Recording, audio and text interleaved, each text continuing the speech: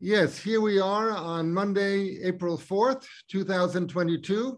It's a session of the Storytelling by and for Adult series. And our first storyteller is Mr. Eswaran in Bangalore.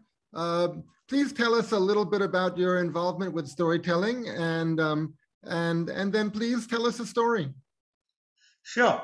Uh, my my claim to fame is that my wife used to tell stories, and I thought I will also have a try at it. So I have had a few experiences of storytelling, but I rather create stories and I write and I blog.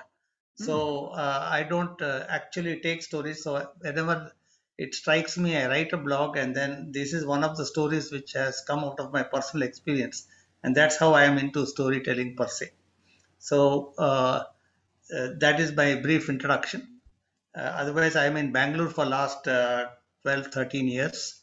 And earlier to that, I was in Chennai for a long time. So that is my where I come from. So this story which I would like to talk about today is a personal story, and I would like to share that with you. Okay, can I begin? Yes. Okay, so the title of the story is I have named it "Any Which Way You Look at It, it is Unfair." That is the title of the story. Let me at the end of the story, I will share the genesis of my personal experience. But now over to the story. When I tell you Arizona, what comes to your mind? A vast expanse of desert, red and orange colored uh, horizons, a very very dry place, hot place, and you don't see much of sand but mostly rocks, and that's the sort of image which comes to your mind. And this story is set in Arizona desert. Nearly 300,000 settlement of Navajo tribesmen were there, and uh, all were staying in their little abodes called Hugan. And in Hugan, they were there. It is an octagonal hut, very easily built within a day, and using the local resources as mud and wood. They used to create it, and this is littered all over the place. And Navajo tribesmen are settled in the recent times in a place where the government has allocated a huge land of them, but they are essentially a bit of farming, bit of animal, and so on. So now, among these 300,000 people, there was one very young Navajo leader called Bidzil. Bidzil meant in their Dine language, it means a strong man, and he was a very strong, handsome man. And he fell in love with a lady called Ajay, which means in Dine language, literally it means my heart. And really, they were made to each for each other couple, and they got married, and they had the blessings of all the elders in the tribe, and they soon had a child. And Bidzil was so happy, he was literally jumping over the people and inviting them and giving a big party to each one of them because he had a son. And as tradition would, he said he will become a big man, he'll become perhaps the chief of the tribe, and this is what he hoped for. And he called him Hahiga. Hahiga in Dine language meant a strong man. And this is what, and he was a young, sprightly young boy who when he was born, and people were really happy. And soon 10 years passed, and the boy grew up. And being 10 is a very important landmark for the Navajo people. And that's the time they prepare the child to become a man. And at this time, something happened, and he was not feeling well on his 10th birthday. And the shaman had to be called to uh, say, what is it is wrong with my boy? And the shaman had come in there. Now, this was happening there. Now, let's turn to another person who was there nearby, and that was Nashoi. Nashoi was a nocturnal lizard which used to stay in outside of the Hugan. It used to stay there and watch people go up and down. But in the daytime, it was very drowsy, and since being nocturnal, it never actually saw people, but it just used to laze around there. But when the twilight came, it was very active. Why? Because the insects used to fly upwards because of the setting sun to catch as much heat as possible. And when the sun set, the insects were coming down. They were thoroughly confused. And that's the time Nashoy had his belly full of insects. And being a lizard, it used to take all the insects. Now, this today, he was there and he noticed for the first time that someone came out of the Hugan after the sunset, and that someone went and stood near the fence and looked out at the setting sun. And he said, "This is very surprising. I have never seen people come out after sunset here. And why is it suddenly I see people who are coming out of sunset?" And he decided to wait through the night and keep awake over the night, so the next day morning he could meet his cousin, the daytime gecko called Bishoi. And Bishoi promptly was there at 7 in the morning because he used to start his day by 7. And Bishoy said, "Wow, what are you doing here? I thought by now you'll be going back to sleep." But Nashoy said, "No, I was very surprised to see a person come out of the Hugan and look at the setting sun. Is he also like me, nocturnal, or what is wrong with him?" Then Bishoy said, because Bishoy is a daytime lizard, he saw all the things which happened inside the house. And he said, "Something is wrong with that boy, Ahiga." And Ahiga, the shaman said, he felt is very sad that he is something wrong with him. I don't know what is wrong with him, but they all shook their head. And this is what has happened. So that evening, again, Nashoi waited. He woke up as the day ended. He woke up, had his fill of insects, stuck out his tongue at a moth going nearby, and he went there and he waited to see whether the boy is coming out again. And then he said, "The sun just set," and someone came out of the Hugan. They opened the door of the Hugan, came out, and went and stood near the setting sun, watching from the rocky fence there. So he went there and struck up a conversation with Ahiga, who was standing there. Ahiga was absolutely nonplussed. He said, "Wow, a talking lizard, I never knew." What was more surprising for him was the lizard was talking in Dine language, which is the local language they spoke. And he says, "Are you nocturnal like me? I also like to come out in the evening. I don't come out in the sun. I hate it." He said, "Yeah, my friends all come out in the sun time, but I am not able to come out in the sun. Something is wrong with me." He says, "What is wrong with you?" I said, "I don't know. My father, Bidzil, and my wife, my mother, Ajay, said that long back something happened and therefore you are not well." So this increased the curiosity of Nashoy and says, tell me, what happened? What is wrong with you?" He said, "About 150 years back, some white men took my forefather and all his tribes people for a long walk, nearly 300-mile walk lasting 18 days. They made them walk for 18 days on 300 miles, took them to another place. It was so hot, I believe, all the old men perished. All the children had difficulties and their skin burned. And after 4 years, they were all made to walk back to their original place again. And something happened there, I think, by which I am not able to come out in the sun. By the time Nashoi got distracted, there was a huge insect going nearby. He stuck out his tongue, grabbed that insect, and said, "Oh, continue your story." So he says, "I don't know, but something happened to my forefathers and other people then, by which I am not able to see the sun and be out in the sun." He says, "Oh, that means you're like me. I also hate the sun. Now that I am here in the night, you can talk to me and we can be friends." That's what Nashoi told Ahika. Ahika was very happy. He found all his friends used to play in the daytime and he had no more friends, and he used to now come out in the night, simply watch the setting sun and spent his time. Few days passed and Nashoi met Ahiga again. This time he saw Ahiga had red splotches all over his face. And Ahiga said, Nashoi, I probably will not be there around in about 5 years' time. I'll probably be gone. And he said, that is all that to me. Bitzel, his father, on the other hand, was very, very upset.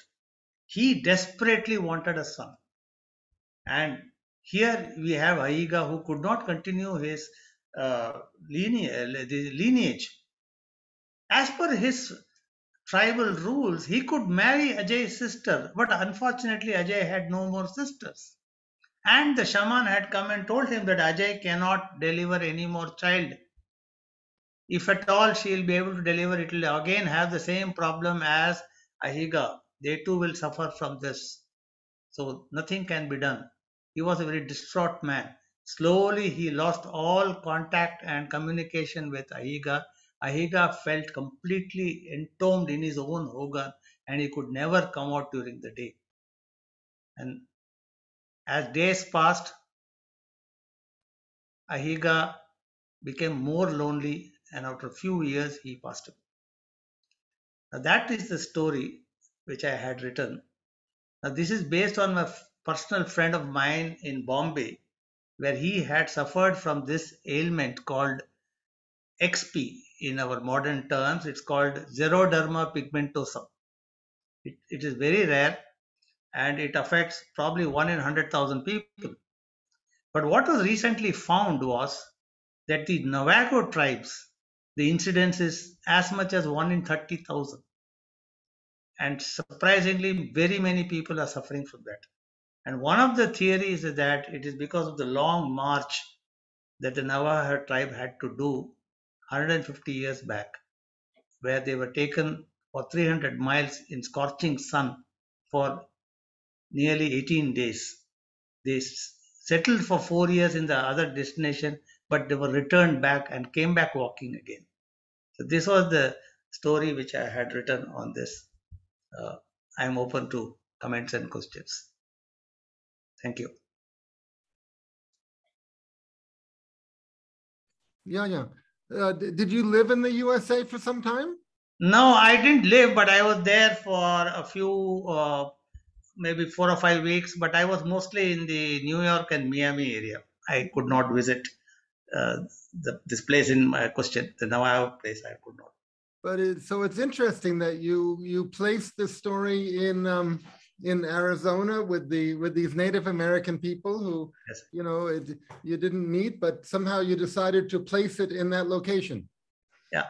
So I was doing research on XP, the xeroderma pigmentosum, and I came across this article how the incidence is low worldwide, but in Navajo tribes it is higher. And then I went back to the history and saw what could be the possible reasons. And many people believe this is probably a genetic disorder created out of the long march which they had. Mm-hmm. That was when the white people were forcing the Native American people to leave their land. Yeah, and they moved them to Mexico side. Yeah. And then after some time, after 4 years, whatever be the reason, they were taken back and settled back where they came from. Mm-hmm. But this walking up and down had created the problem. Mm-hmm. In 1988, which is what, 34 years ago, I walked across the countryside here in Tamil Nadu. Okay. I was young. I was a young person, and I was studying Silapadigaram, the epic of the ankle bracelet. And so I thought it would be a good idea to walk the path that the heroine of the story walked, and talk to people along the way. So the story begins on the East Coast in Pumpuhar, and then she went to Madurai, and then the Western Mountains. So when I was in Madurai and then leaving Madurai to walk to the mountains, on that day, it was very hot. And I was walking and I did not have a hat. And that night, I saw that I was bleeding on the side of my head here. The sun in South India here, it can be so hot, it can cause a laceration, not just getting red, but it can cause a cut in the skin from that heat. After that, I used an umbrella. The people laughed at me. They laughed at me. It reminded me of the America's song, which says, "Horse with No Name" is a popular song of America's, and it says the heat was hot. Yes. It's a very interesting usage. The heat was hot. And in the desert, you can't remember your name. Yeah, yes. Yes. Yes, absolutely right. Hmm. Anyone else?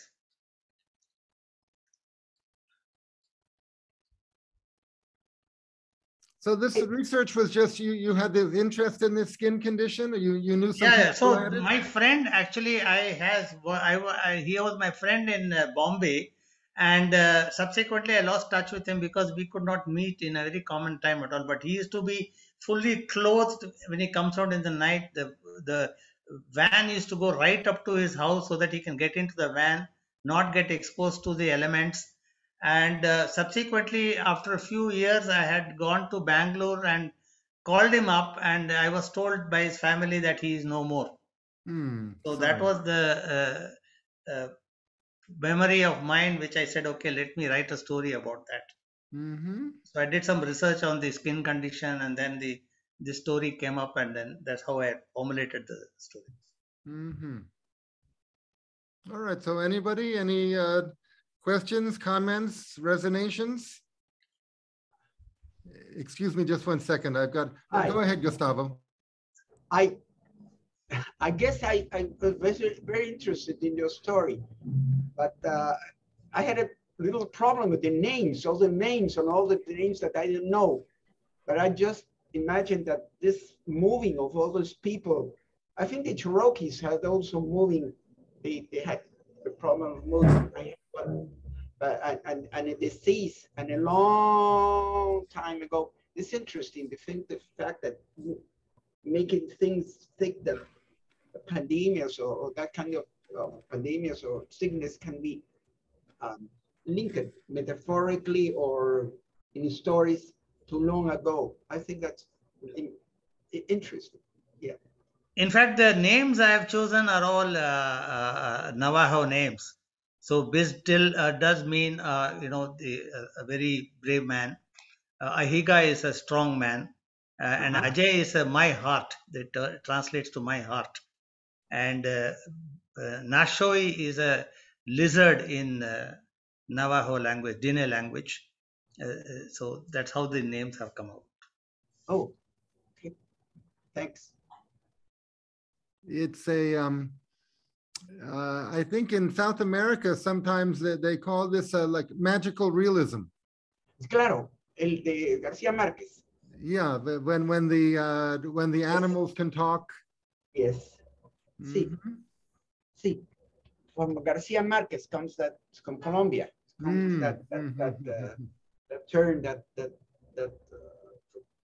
form of writing. I mean, we have it in fairy tales, but but I think also it happens in magical realism. Yes. That's true. All right. Well, to me, the thing that jumps out at me is the way you took this this topic, the skin condition, and you created a story in America with these Native American people who you never met, you never visited them, but somehow you decided to place the story there. Well, you said those people especially have that condition is very common with them. Yeah, it is a slight aberration, statistically speaking. So that is one of the topics being researched these days. Okay, so maybe that's why you placed the story there. Yeah. Okay.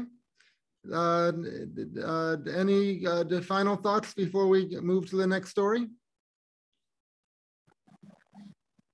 So I had a conception Go ahead. When Mr. Eswaran was telling that story, and how Arika said that he could only come out at night and not during the sun time or face it. For a second, I felt that what happened to his ancestors was when they were taken, I think those white men were, I know this sounds weird, but I thought they were vampires in disguise. And I didn't think it was a disease which was affecting them. I thought it was vampirism which affected them. Like those men which took them, the white men, they must have been vampires in disguise. Like vampires are very well known for disguises, right? And they are generally white, pale men with red skin and bronze or brown hair and red eyes. They're known well for that, right? So I, for a moment, thought that they were going to be vampires. They were vampires when they came back after 4 years. And which is why they couldn't face the sun. I didn't know it was a disease which affected them. Okay.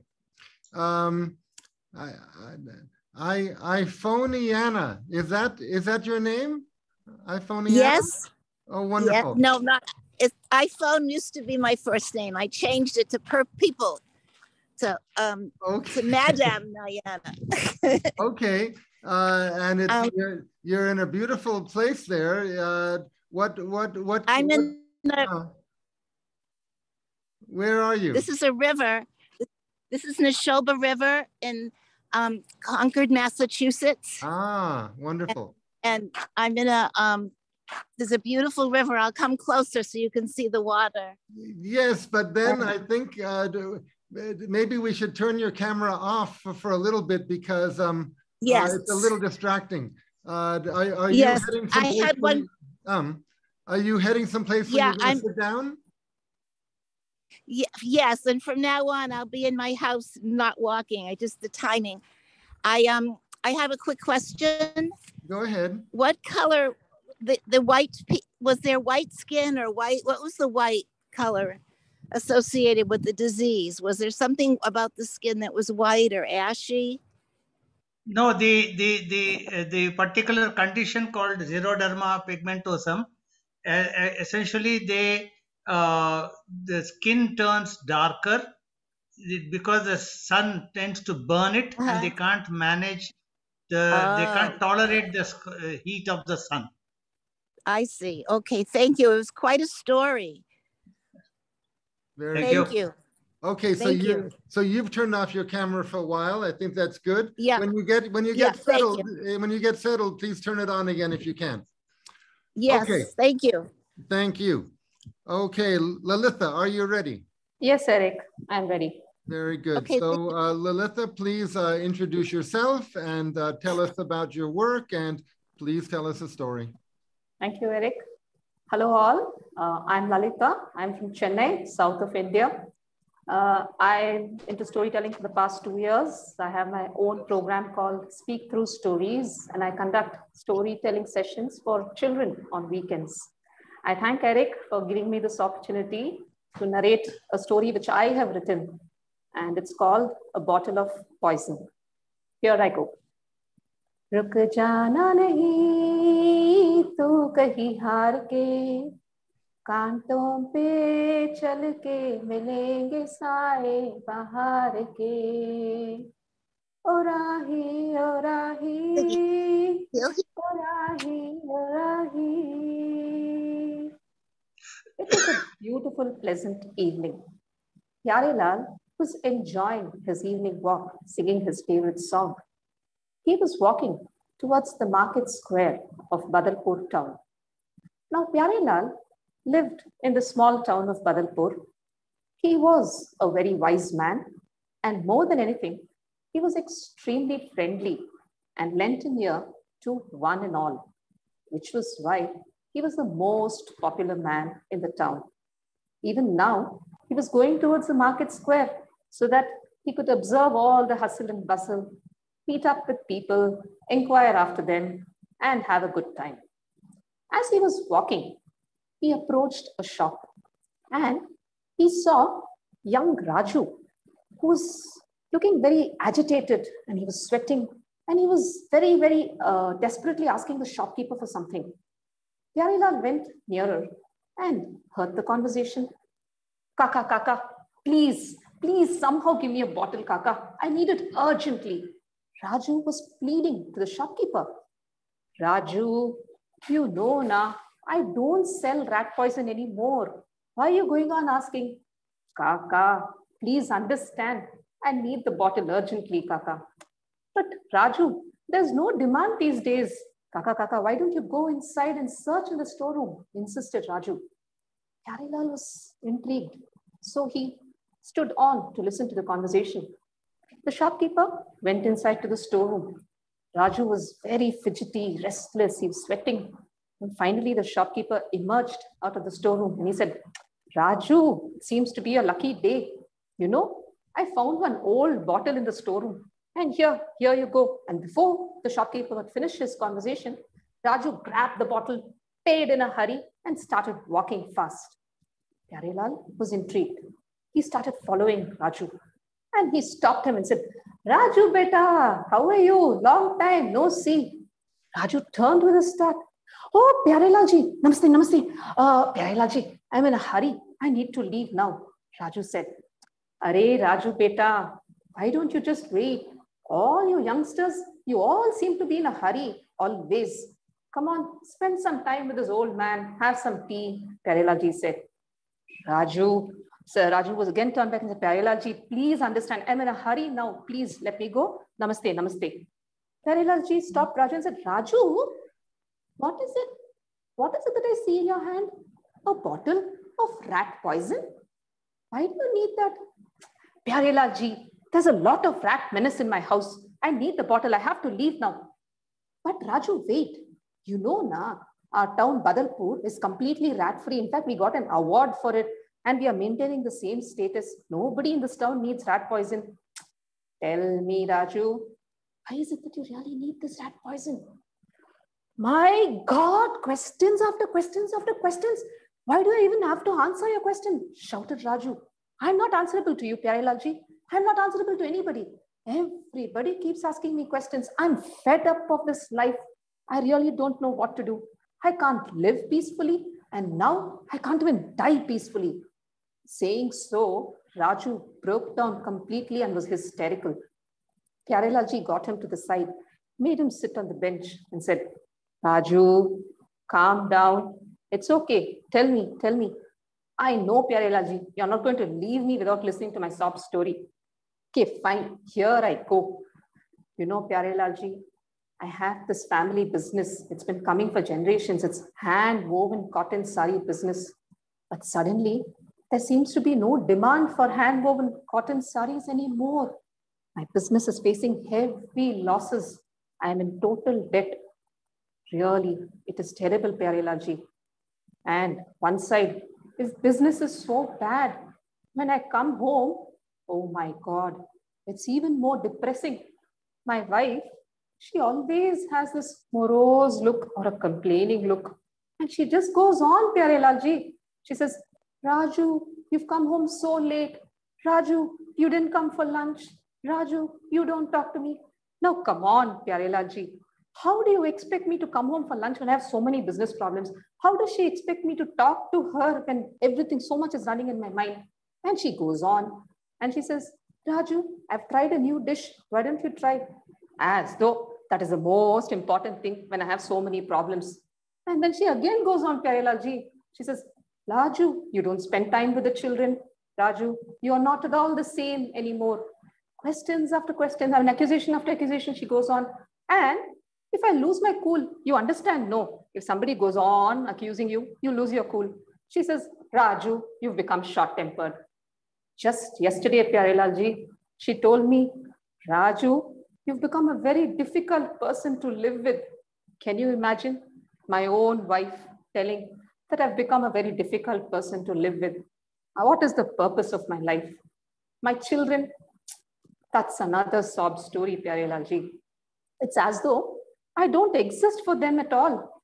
Either they are happily playing or they fight like cat and dog. And when they have to chat, of course, they have their mama to go to. You tell me, Pyarelal ji, I'm a total failure. My business is a failure. My family life is a failure. I don't seem to be needed for anyone. That is why I have completely given up. Pyarelal ji heard all this and he started. Now, Raju, Pyarelal ji, don't start this advice session. I'm not in a mood for all this advice and gyan from you. You wanted my story, I've told my story. But Raju, no, Pyarelal ji, my life, my choice, that's all. And when Raju told this, Pyarelal noticed the bottle in Raju's hand and said, Raju, look at this label. See the expiry date of the bottle of poison? What? Pyarelal ji, you want me to see the expiry date on a bottle of poison? Yes, Raju, it is not for another 3 months. See, this expiry date is not for another 3 months. My God, what does it matter? Asked Raju in a very irritated manner. Pyarelal ji took the bottle and said, see, Raju, this bottle doesn't expire for another 3 months. Just 3 months now. So I have an idea. I'll keep this bottle with me for 3 months. And I promise you, okay, I really promise, I'm a man of honor, that just before the expiry date, I'll come and return it to you. But my friend, I'm just asking you to hang on for just another 3 months. Raju was irritated. He looked at Pyarelal ji and said, Pyarelal ji, are you joking? You want me to suffer for another 3 months? Anyway, you tell me, already my life is so miserable. Another 3 months, what magic is going to happen? Are you a magician, Pyarelal ji? Come on. Pyarelal ji smiled at Raju and said, see, Raju, I'm not a magician. But yes, I can share with you 3 tips that have helped me in my life. Tip number 1, when things don't go according to your plans, you need to alter your plans. Tip number 2, when you see goodness, goodness comes to you. And tip number 3, communication is the key to any relationship. See, these are the 3 tips which have helped me, but it's your choice, Raju. I'm not forcing you. It's your life, your choice. If you want, you follow them. I don't understand anything, Pyarelal ji. But okay, you're insisting so much. And since I respect you, I agree. It's written in my fate that maybe I have to suffer for another 3 more months. Saying this, Raju just got up and walked away. Pyarelal also took the bottle of poison and walked away. The next day, Raju was walking in the market square. He saw a huge hoarding, a billboard, and there was a government notice which said, all plastic bags, all carry bags made of any kind of plastic, single-use plastic, is going to be banned effectively from the 1st of the next month, which was just a week away. Now, Raju saw this notice from the government, and the government said it's going to be punishable if anybody uses plastic bags after a week. And he saw all these shopkeepers huddled together and talking to each other. He went towards them, and the shopkeepers were like, oh my God, what are we going to do? We use plastic bags for everything. Plastic bags can hold weight. And this government is saying, now we have to be environment friendly. And then we have to use, what is all this? What is all this? Environment friendly, easily disposable plastic bags, biodegradable bags. Where do we get such bags? Raju suddenly remembered Pyarellal's words. What were they? When things don't go according to your plans, you need to change your plans. And a flash of an idea came to Raju. He turned to the shopkeepers and said, Bhaiya, how about cloth bags? Cloth bags, not bad. But where do we get cloth bags in a week's time? Asked the shopkeepers. Now, Raju was in a new energy mode. And he said, Bhaiya, I can provide you cloth bags for your shops. Really? You know, we need this particular size. We need bags which can hold different weights. You just tell me the specifications. I shall meet all your requirements. But yes, sir, the government has said within a week, we should dispose all the plastic bags and use only all these kind of, biodegradable bags. Yes, Bhaiya, don't worry. Within a week, I will give you all your orders. Raju was fully enthusiastic and he walked towards his mill. He called all his workers. He got all the fabrics and the designs which are going to be used for saris. But instead, he told them to design different cloth bags and for different sizes, whichever he had asked those shopkeepers and vendors. And soon everybody got to work. Now, Raju worked day and night to meet all the orders and he supplied it to all the shopkeepers in the marketplace. He went about asking different people, the gift shops, the function halls, even door to door, asking for requirements for cloth bags. And in a few days' time, business was slowly picking up, and Raju was slowly and steadily improving his business in a new manner. Days passed by. Raju seemed less stressed now because his business was taking a new turn. One day, when he was having dinner at home, he ate the sabzi and he said, "Radha, the sabzi is so tasty today."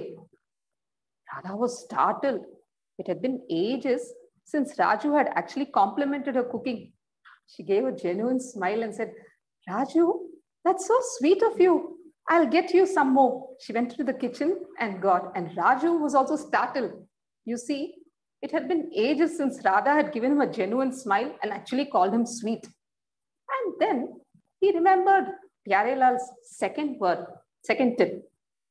When you see goodness, goodness comes to you. That evening, husband and wife had a pleasant dinner.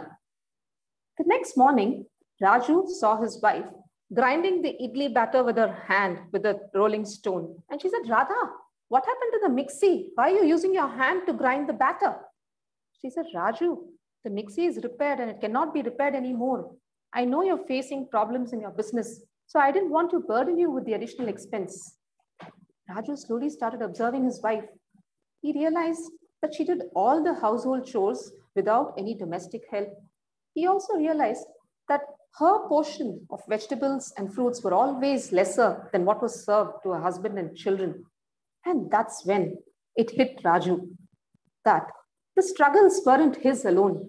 His wife also had her own share of struggles. That evening, Raju saw his second son struggling with his homework. And Raju was in a good mood. So he went to his son and said, "Arey Dhruv, what happened? Why are you struggling with your homework?" The son was also surprised. He had never seen his dad smiling at him for ages. Not only that, coming and helping him for homework. Initially, the son was hesitant, but he opened up to his dad. And the father and son had a nice evening solving homework and chatting. The next morning, when the elder son tried to boss over the younger son and get into the fight, Raju intervened, had a chat with them. And in a flash, he remembered Pyare Lal's third tip. Communication is the key to any relationship. That moment, Raju made a decision that he would definitely spend time with his children and talk to them regularly. Well, days passed by. Raju's business was flourishing. Husband and wife became a pillar of support for each other. The children, they felt very secure and comfortable with their parents. Raju was really happy. One morning, he had a visitor. Oh yes, it was Pyare Lalji. Raju saw him. He was so excited. He said, "Pyare Lalji, welcome, welcome, welcome. Please sit, please sit. You know, Pyare Lalji, I was planning to come and visit you, but there's so much of work and there's so many things I have to do." "Wait, Raju, take a breath. I'm here. I'm there to listen to you the entire day. Wait." "But Pyare Lalji, you need to listen to everything." And Raju poured out everything to Pyare Lalji, all about his new business ventures, his cloth bag business, his wife, his family, his children. And he said, "Pyare Lalji, you know what? I'm so happy now. And you know, Pyare Lalji, the 3 tips you gave me were actually right and they helped me. And it was true, Pyare Lalji. Thank you so much." Pyare Lalji was so happy to listen to Raju. He said, "I'm very happy for you, Raju." But he couldn't resist one thing. He took out the bottle of poison from his pocket and gave it to Raju and said, "Raju, my friend, you see, I am a man of honor. Today is the expiry date for this bottle of poison.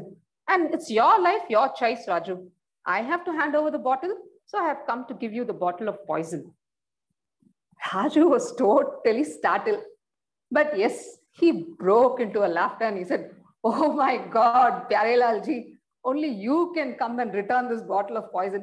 But anyway, how does the expiry date on this bottle bother me anymore when I have learned to set an expiry date for all my problems?"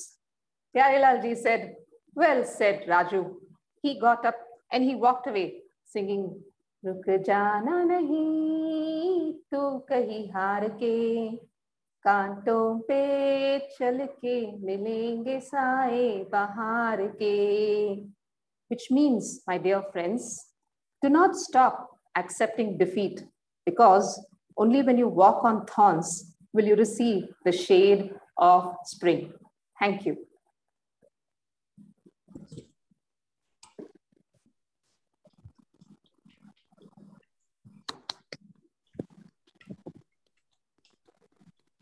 Okay, thank you. Thank you, Eric. So that's the story that you made up? Yes, Eric. Actually, how I've made up the story is my mentor, Mr. Mohan, gave us a question and asked us to write a story around this concept. So he said, what if the expiry date on a bottle of poison is breached? Does it become more poisonous or less poisonous? So he asked us storytellers to just think of a story and write. And this story came up to my mind and I just wrote it. And why I wrote the story was, okay, these days, there are a lot of these things, issues are happening, and people may not physically commit suicide, but there's a lot of mental suicide happening. Like we hear cases of mental health issues, depressions, relationship breakdowns. So if, if you're resilient to change, if you know how to communicate, I think people should know that. And that is why I just got it in my story. That's all.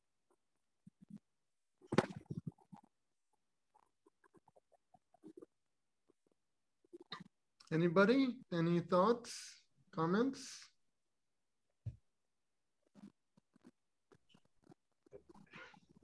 That's a very thoughtful story. How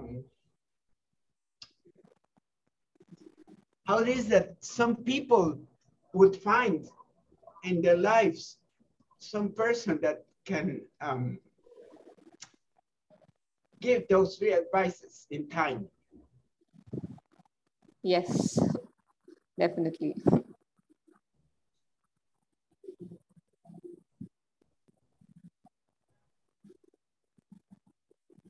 Okay. Very good. Thank you, Eric. Thank you. Okay. Nidhi, are you ready? Yes. And I know I should introduce you as Pip and Squeak, if that is your professional name. No, my professional name is still Nidhi Gujral. That's the name of my storytelling initiative. Ah, okay. Yes. Well, please introduce yourself and your initiative, and then please tell us a story. Sure. Hello and good evening, everyone. My name is Nidhi Gujral. I'm a storyteller from Kolkata, India. And I run a storytelling initiative called Pip and Squeak, where I tell stories to kids. And I've just ventured into storytelling for adults as well. So I'm just testing the waters there. And today I'm going to tell you all a folk tale that I heard as a child from my grandmother. And it goes like this. Once, the great Shahanshah Akbar, the Emperor of India, fell extremely ill. And because of his illness, he was unable to sleep till the wee hours of the morning. And because of the lack of sleep, he was always tired and angry and frustrated. And everyone around him was bearing the brunt of it. So they all were looking for a solution for the king's strange problem. All the best physicians and hakims and the saints were summoned from all over the kingdom. They all came down to check on the king. They all prescribed their own treatments. Lots of different roots and shoots and lotions and potions were suggested, but no treatment seemed to be working. And then one day, somebody said that a wise man from China was visiting India, who had the reputation for having the solution to any disease. He had the solution to any disease. He could cure anything. As soon as the emperor heard about him, he sent a summon. He was asked to arrive at the kingdom to have a look at the king. And so this wise man arrived. And when he did, everyone looked at him hopefully. He was a tiny little man with a big paunch, which was well covered with the long silken robes that he was wearing. And his long white beard swayed as he waddled into the king's chambers. And as he entered, he bowed before the king and he said, "Your Majesty, I am honored to be in your company, and I do hope that I can be of service to you. Akbar had heard so much about this wise man that he couldn't wait for him to begin his treatment and suggest a cure. And so he got to work. He checked the king from top to toe very thoroughly. He peered in his eyes and inside his ears and into his mouth and every other place. And then he finally held the king's wrist to check his pulse. He closed his eyes and frowned. And then he shook his head from left to right. And then after a few seconds, he opened his eyes as though he'd had a sudden realization. With that serious expression on his face, the king got very nervous. And he said, "Well, what do you think? Is there a cure for my situation or no?" And that serious expression suddenly turned into a laughter, and he said, "Yes, Your Majesty, of course. Of course, there's a cure for your situation. And the only cure for your situation is stories." Stories? The king was confused. "How do you say?" "Yes, Your Majesty, you see, in your situation, you need to rest. And to rest, you need to relax. And what's better than stories to relax you?" And so the king was slightly convinced, and then he said, "But who's going to tell me so many stories?" "That is simple, Your Majesty. You have so many courtiers and ministers. If you appoint them to take turns and tell you a story every evening, you'll manage." And so the king was finally convinced. He thanked the wise man, and immediately after he left, he called all of his courtiers and ministers, and he instructed them to take turns to tell him a story every single evening before he retired to bed. So from that evening onwards, everyone was very relieved. Well, telling stories was not that difficult. And so that evening, the first courtier went into the king's chambers to tell him a story.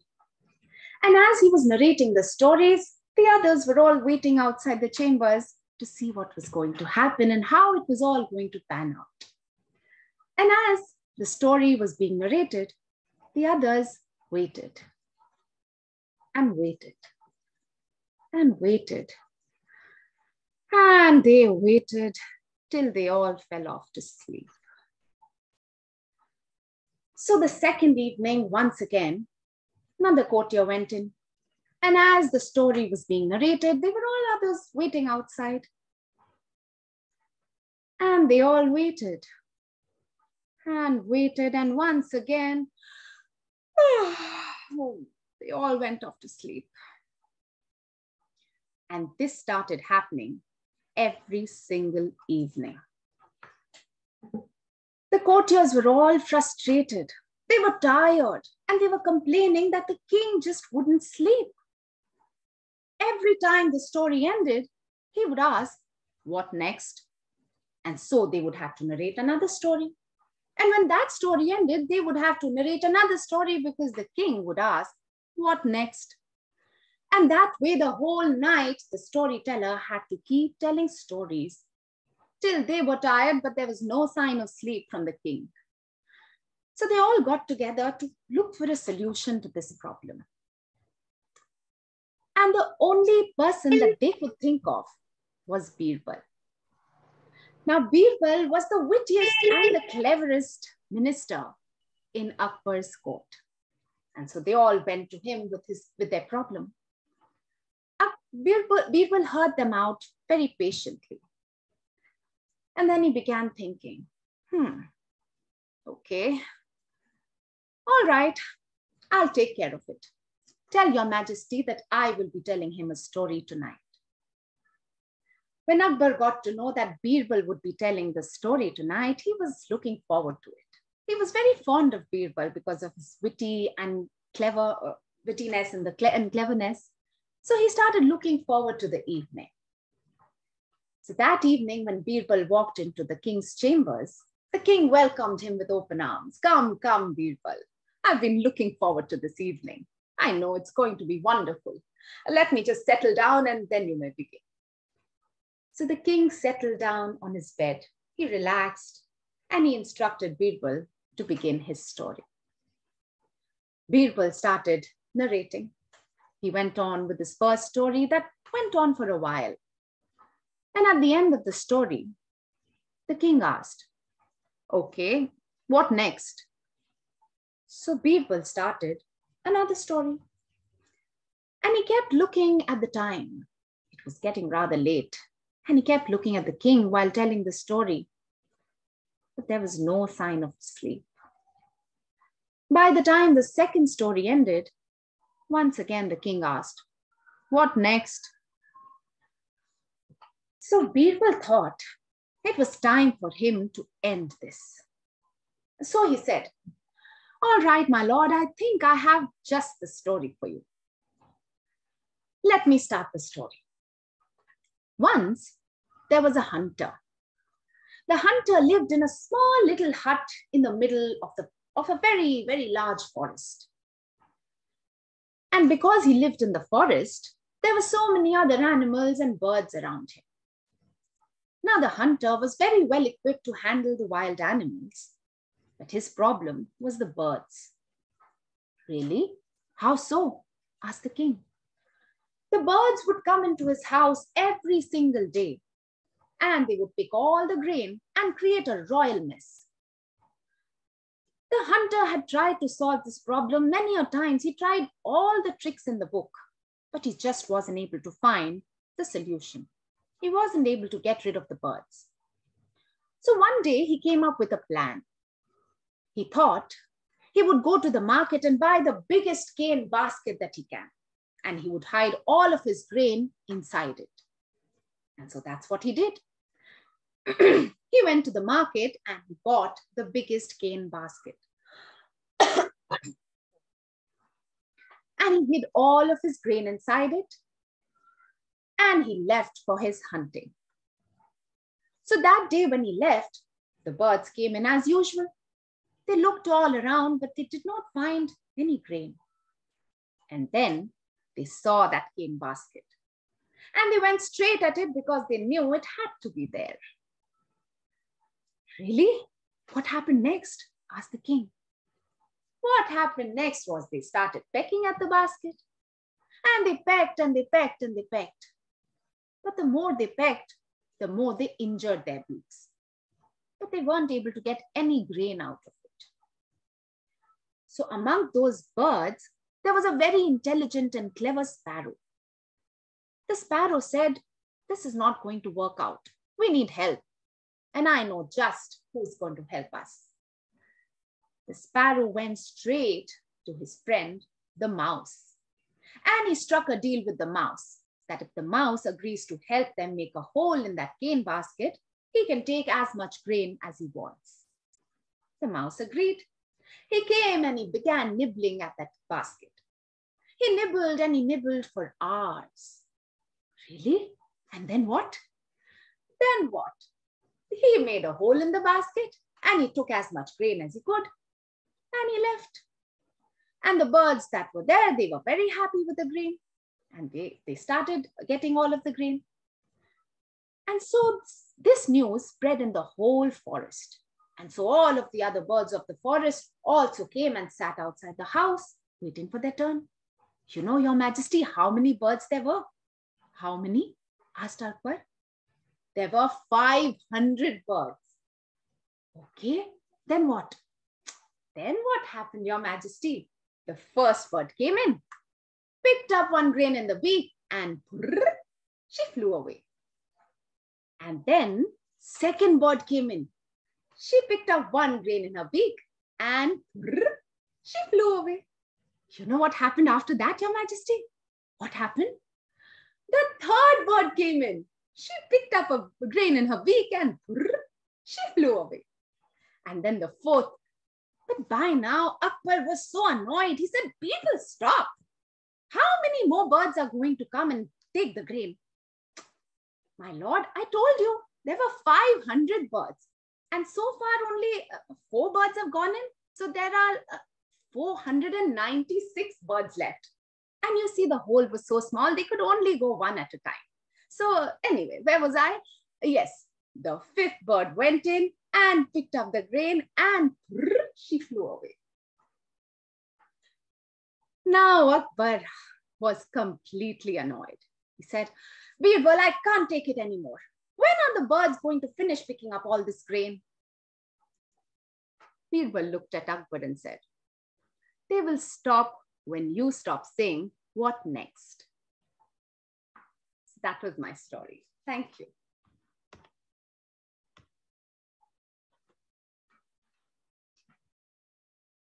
Beautiful.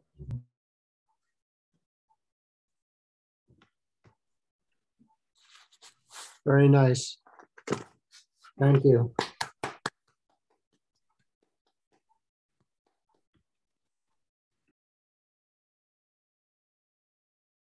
So what really attracted you to that story? I thought it was a very humorous story. It was a very light-hearted story. And at the same time, it was quite a witty story. So that's what attracted me to it. And I have been hearing this story since I was a child. So yeah. Well, it was a way to deal with a very demanding King. Authority figure.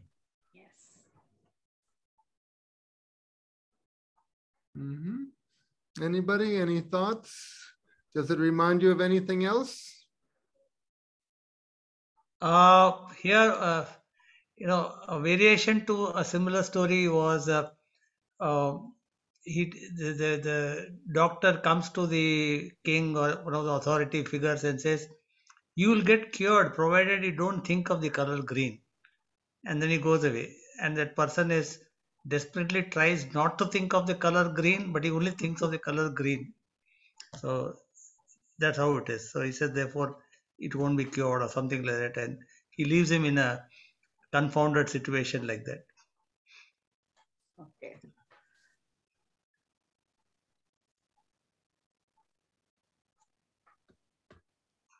Of course, it reminded me at first of the Scheherazade, the Thousand Arabian and One Nights, Nights. yes. Yeah, where a different woman has to tell a story every night.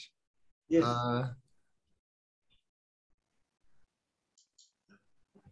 And then finally somebody puts an end to the king's demanding, unfair demands, exhausting demands. Go ahead, Veena. Yeah, as Nidhi said, childhood, she has been hearing that since childhood. It brought back memories of us gathering around my grandfather and asking him for stories. Well, my mother used to be in the kitchen. And then every time we used to say, okay, one more. Okay, one more. What next? What next? So he invented one story, I think so, about a big hungry Rakshas. Rakshas means like a demon. And then, of course, when mummy was cooking, all the aromas wafting into the outside room, he used to add that one more element, till finally, ding, ding, ding, ding, ding, ding. Okay, it's time to eat. Let's go. This story I had heard in Hindi. So when in Hindi, what next is pir. You say pir. So, it actually goes together because the king says pir and Akbar says pur. So, it goes together. It's like in tandem, both the things. So it sounds even more humorous when you hear it in Hindi. And they say it's a Marathi folktale. I don't know. I have never heard it as a Marathi folktale. I'm a Maharashtrian, but I have never heard it. I got to know I've heard the Hindi version of it. I've only heard it from a couple of other storytellers, and of course in A.K. Ramanujam's book.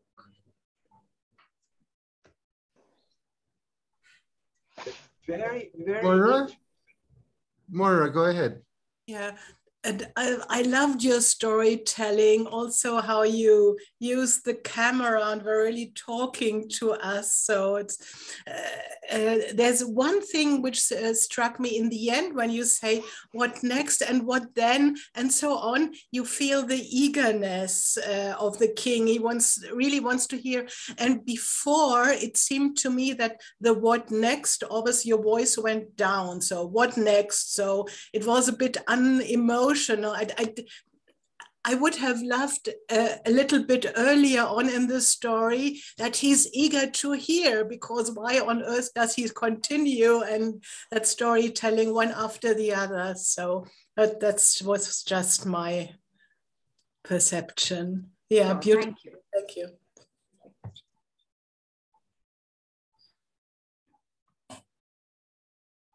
Thank you.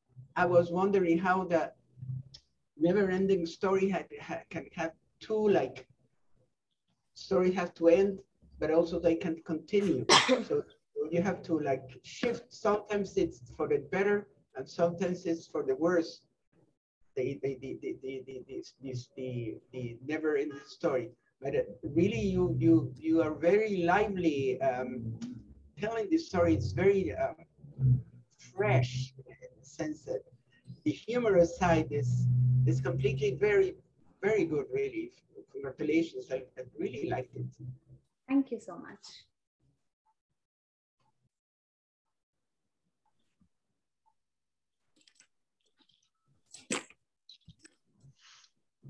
I watch a lot of videos on YouTube, and sometimes I get into a thing where I want to look at another one, but nothing is really interesting. But so I think I understand that feeling of wanting something, and it's not. I'm not going to sleep yet, so I want something, but I'm never satisfied. Eric, I have a recommendation. Try the website of the World Storytelling Institute. Okay, thank you. Wonderful videos. Thank you very much. Good idea. Shraddha? Yeah, Nidhi, I loved the way you added visualization to your story, right from the, the healer or the, who came in with recommendation. I could really picture him in my mind as you described him, that his paunch was covered with this silken robe. It was really lovely visualization all through the story. Thank you. Thank you so much. Great. Okay, well, thank you very much. Shall we go on to the next story? Does anyone want to say anything else, or we'll go on? Okay, Lokesh, are you ready? Yes, I'm ready. Okay, please introduce yourself and tell us about your connection with storytelling, and please tell us a story. Thank you, sir. Good evening, everyone. My name is Lokesh Kumaar Maavilla. I'm an advocate by profession. I practice at the Madras High Court presently.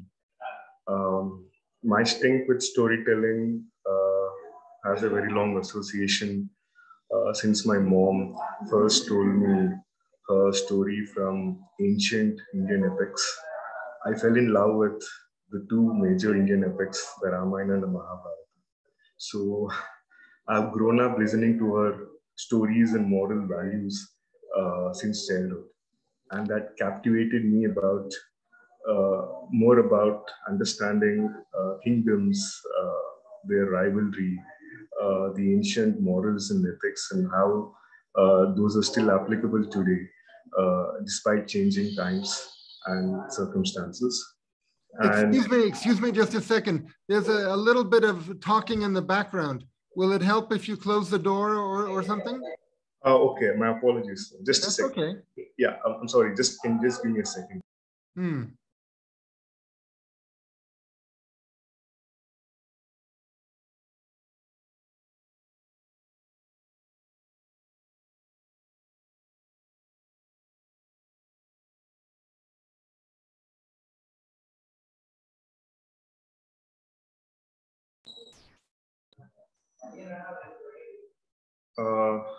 My apologies. Is it clear now? It's okay. Go ahead. Okay, thank you. So as I was saying, so my strength with understanding stories was right from my childhood, and I fell in love with different kind of stories, right from epics to fiction to non-fiction. But the most captivating among all these genres was Indian mythological stories and science fictions that I frequently fell in love. So, and that's how my strength with storytelling started. And this story that I'm going to narrate now is also from the Mahabharata, one of the two major epics of India that we most Indians revere and look to understanding the real moral values every now and then.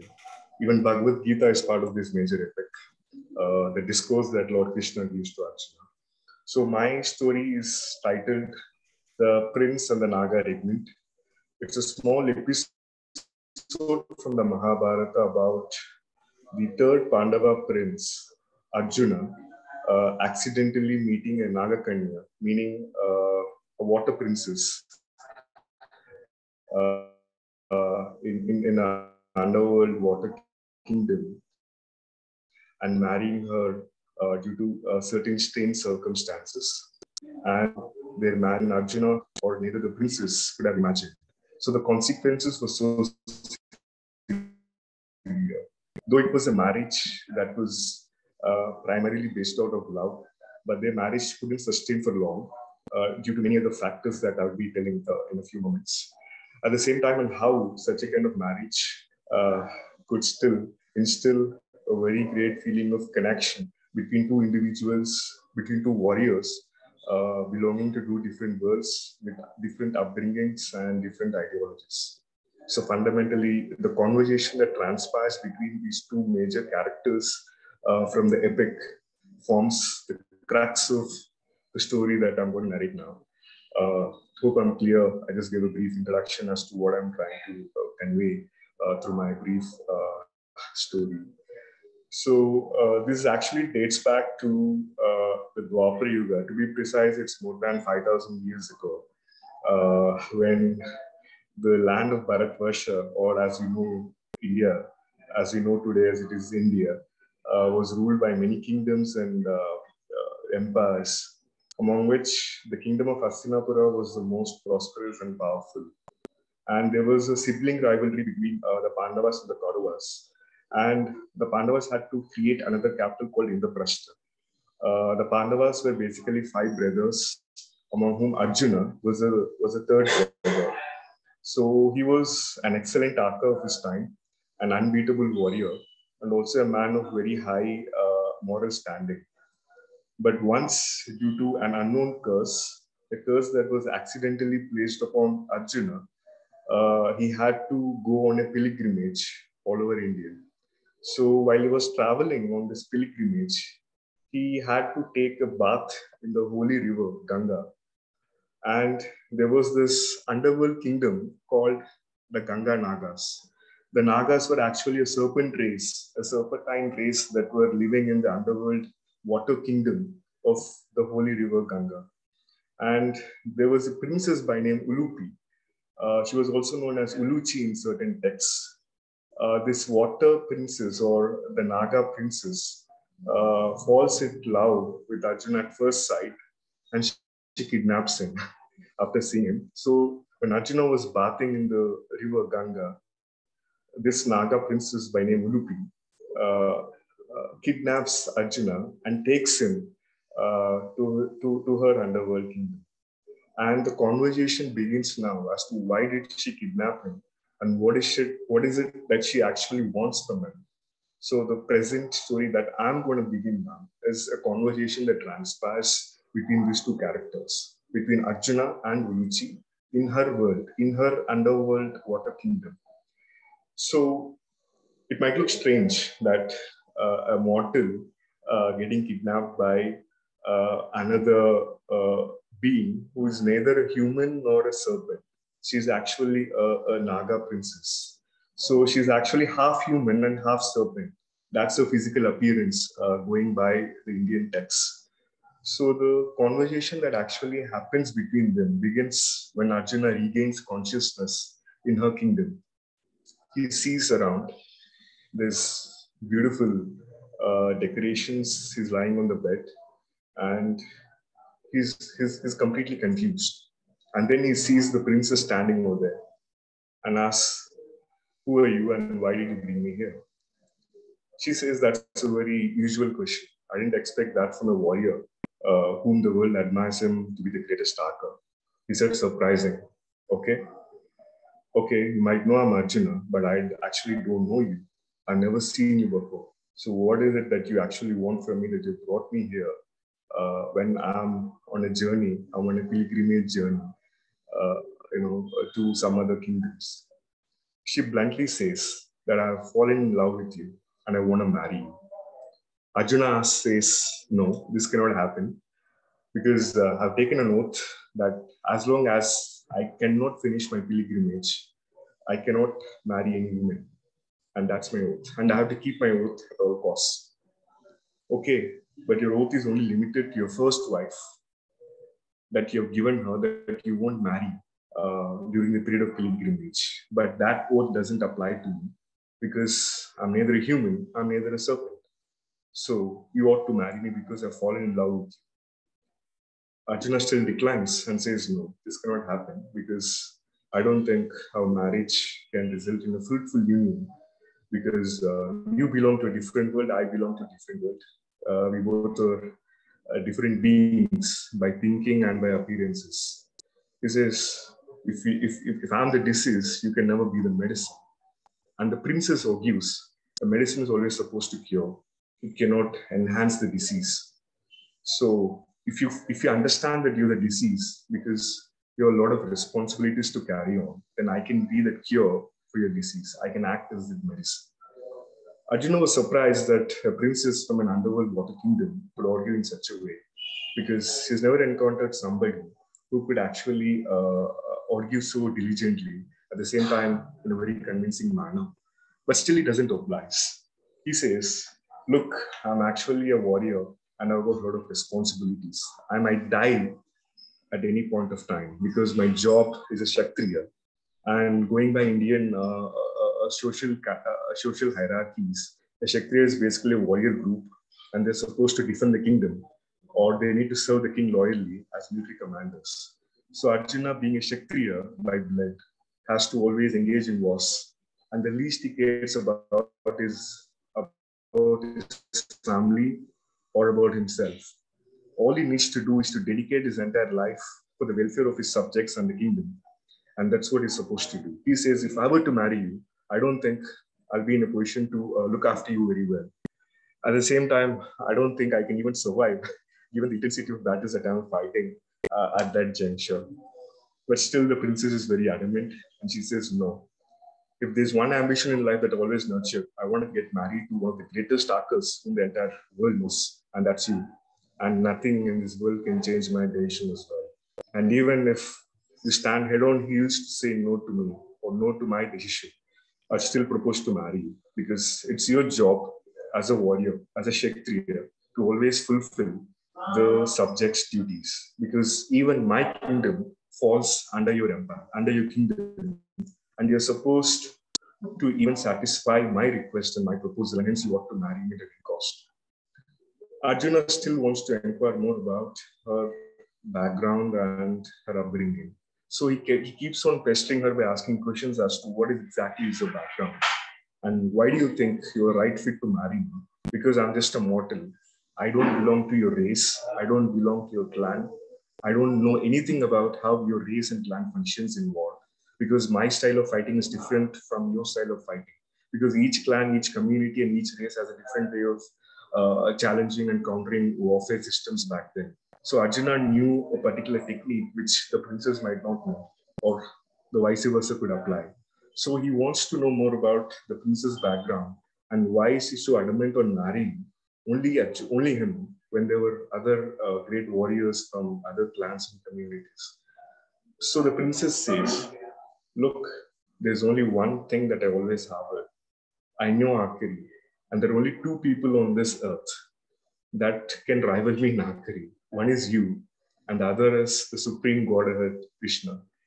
So Krishna has already been married to many wives, so that's impossible. And he's your close friend, and you're a disciple of Lord Krishna.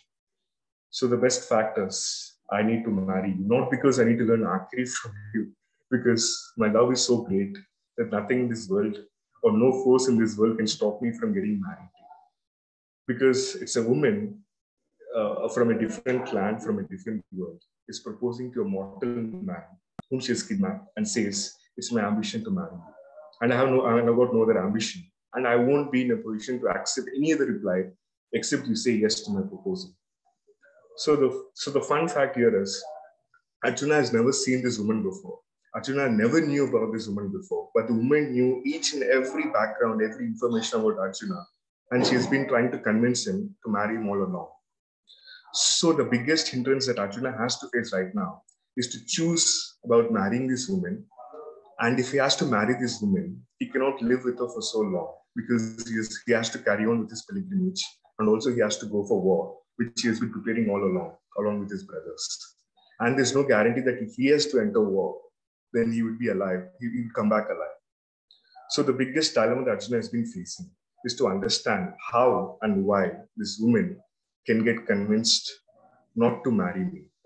And that's the reason he has been trying to find out as to what questions that I can pose or what answers can she give that can make me entirely convinced to not marry me. Or if at all I had to marry her, the moral dilemma that exists between us.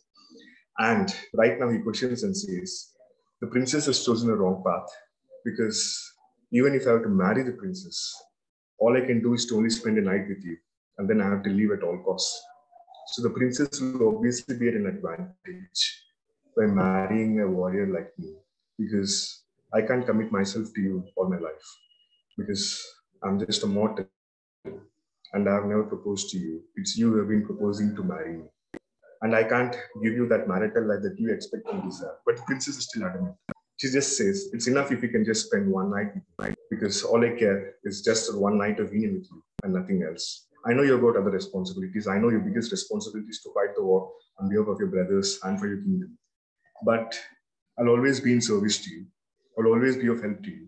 I'll always confer boons when and where required. I'll always stand by you as a faithful and loyal wife. She says, if there's one thing that can only distance you and me, it's only your greed for kingdoms. Because you fight for your kingdom, I protect my clan for the sake of my father's word that I've given to you. So you and I have same ambition, but in different worlds, in different upbringings. Because you fight for the welfare of your subjects and your brothers. I fight to defend my clan's enemies. By strength, we are equal. By duties, we are still equal. And by responsibilities, we're more than equal. So I don't think there can be any other convincing reason, as we are both trained warriors and also a person specializing in astrological science to understand the future of a particular person's fate. So what more responsibilities and qualifications do I need to have to marry you? Do I belong to a different world? Arjuna gradually gets convinced and finally he says, look, there's only one possibility that I have to marry you now. And if I have to marry you now, it's not my ambition, it's not my greed to fight for the kingdom, it's not wealth, it's not my inherent desire to protect my brothers that comes between you and me. I can never come back and look at you because once I leave, I'll never get back to you again, come what may, because I have a lot of responsibilities and I don't know where will you even live in this underworld kingdom once I leave. But if there's anything that I can do to you, I can always be a husband as you expect me to be, loyal and faithful, because I'm also married to some other woman. So I cannot take you as the one and only wife, in a strange world when you kidnap me and ask me for my proposal. But still the princess remains adamant and says, even if I have to die for you, I don't care. Even if I have to sacrifice my progeny for you, I still don't mind. Even if I have to sacrifice my entire kingdom and my wealth, I wouldn't mind, because all I demand from you is your unwavering love and affection. So with these words, Arjuna gets convinced and they marry. And they marry with great pomp and splendor in her own kingdom. But Arjuna is still adamant, but Arjuna is still confused as to how can he address her or contact her once he leaves. And with the one night of union, a child is born to them by name Aravan. And it is this child that protects Arjuna by sacrificing his life at the Kurukshetra battlefield.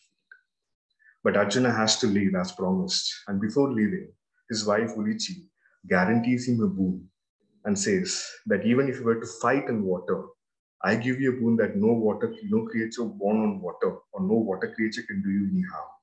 And that's the only boon he receives from his wife, to remain invincible while fighting in water. And once a child is born to them, Arjuna leaves never to come back. But Ulichi still keeps dreaming and still keeps her memories about Arjuna very fond to her.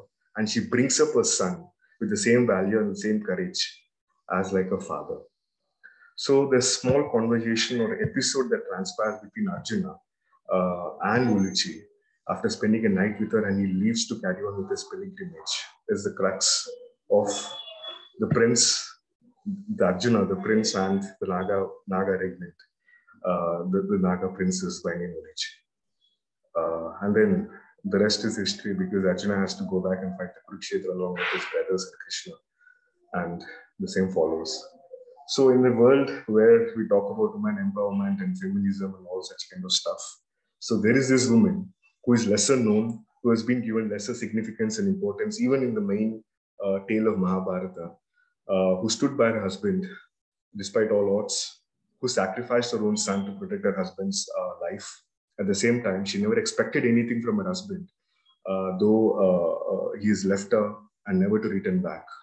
At the end of the day, all she expected was his unwavering love and commitment towards her. And that's what a true woman, a true wife, and a true lover stood for a man for whom she has sacrificed everything and is willing to do everything at any point of time. That's it. Thank you.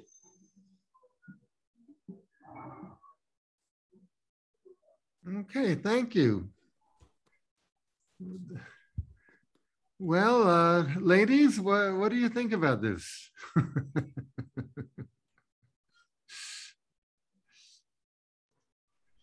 Very intense story, Lokesh.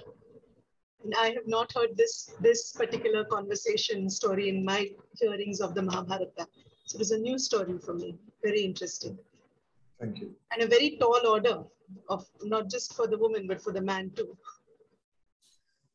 Why for the man? Well, he promises to be devoted and loyal.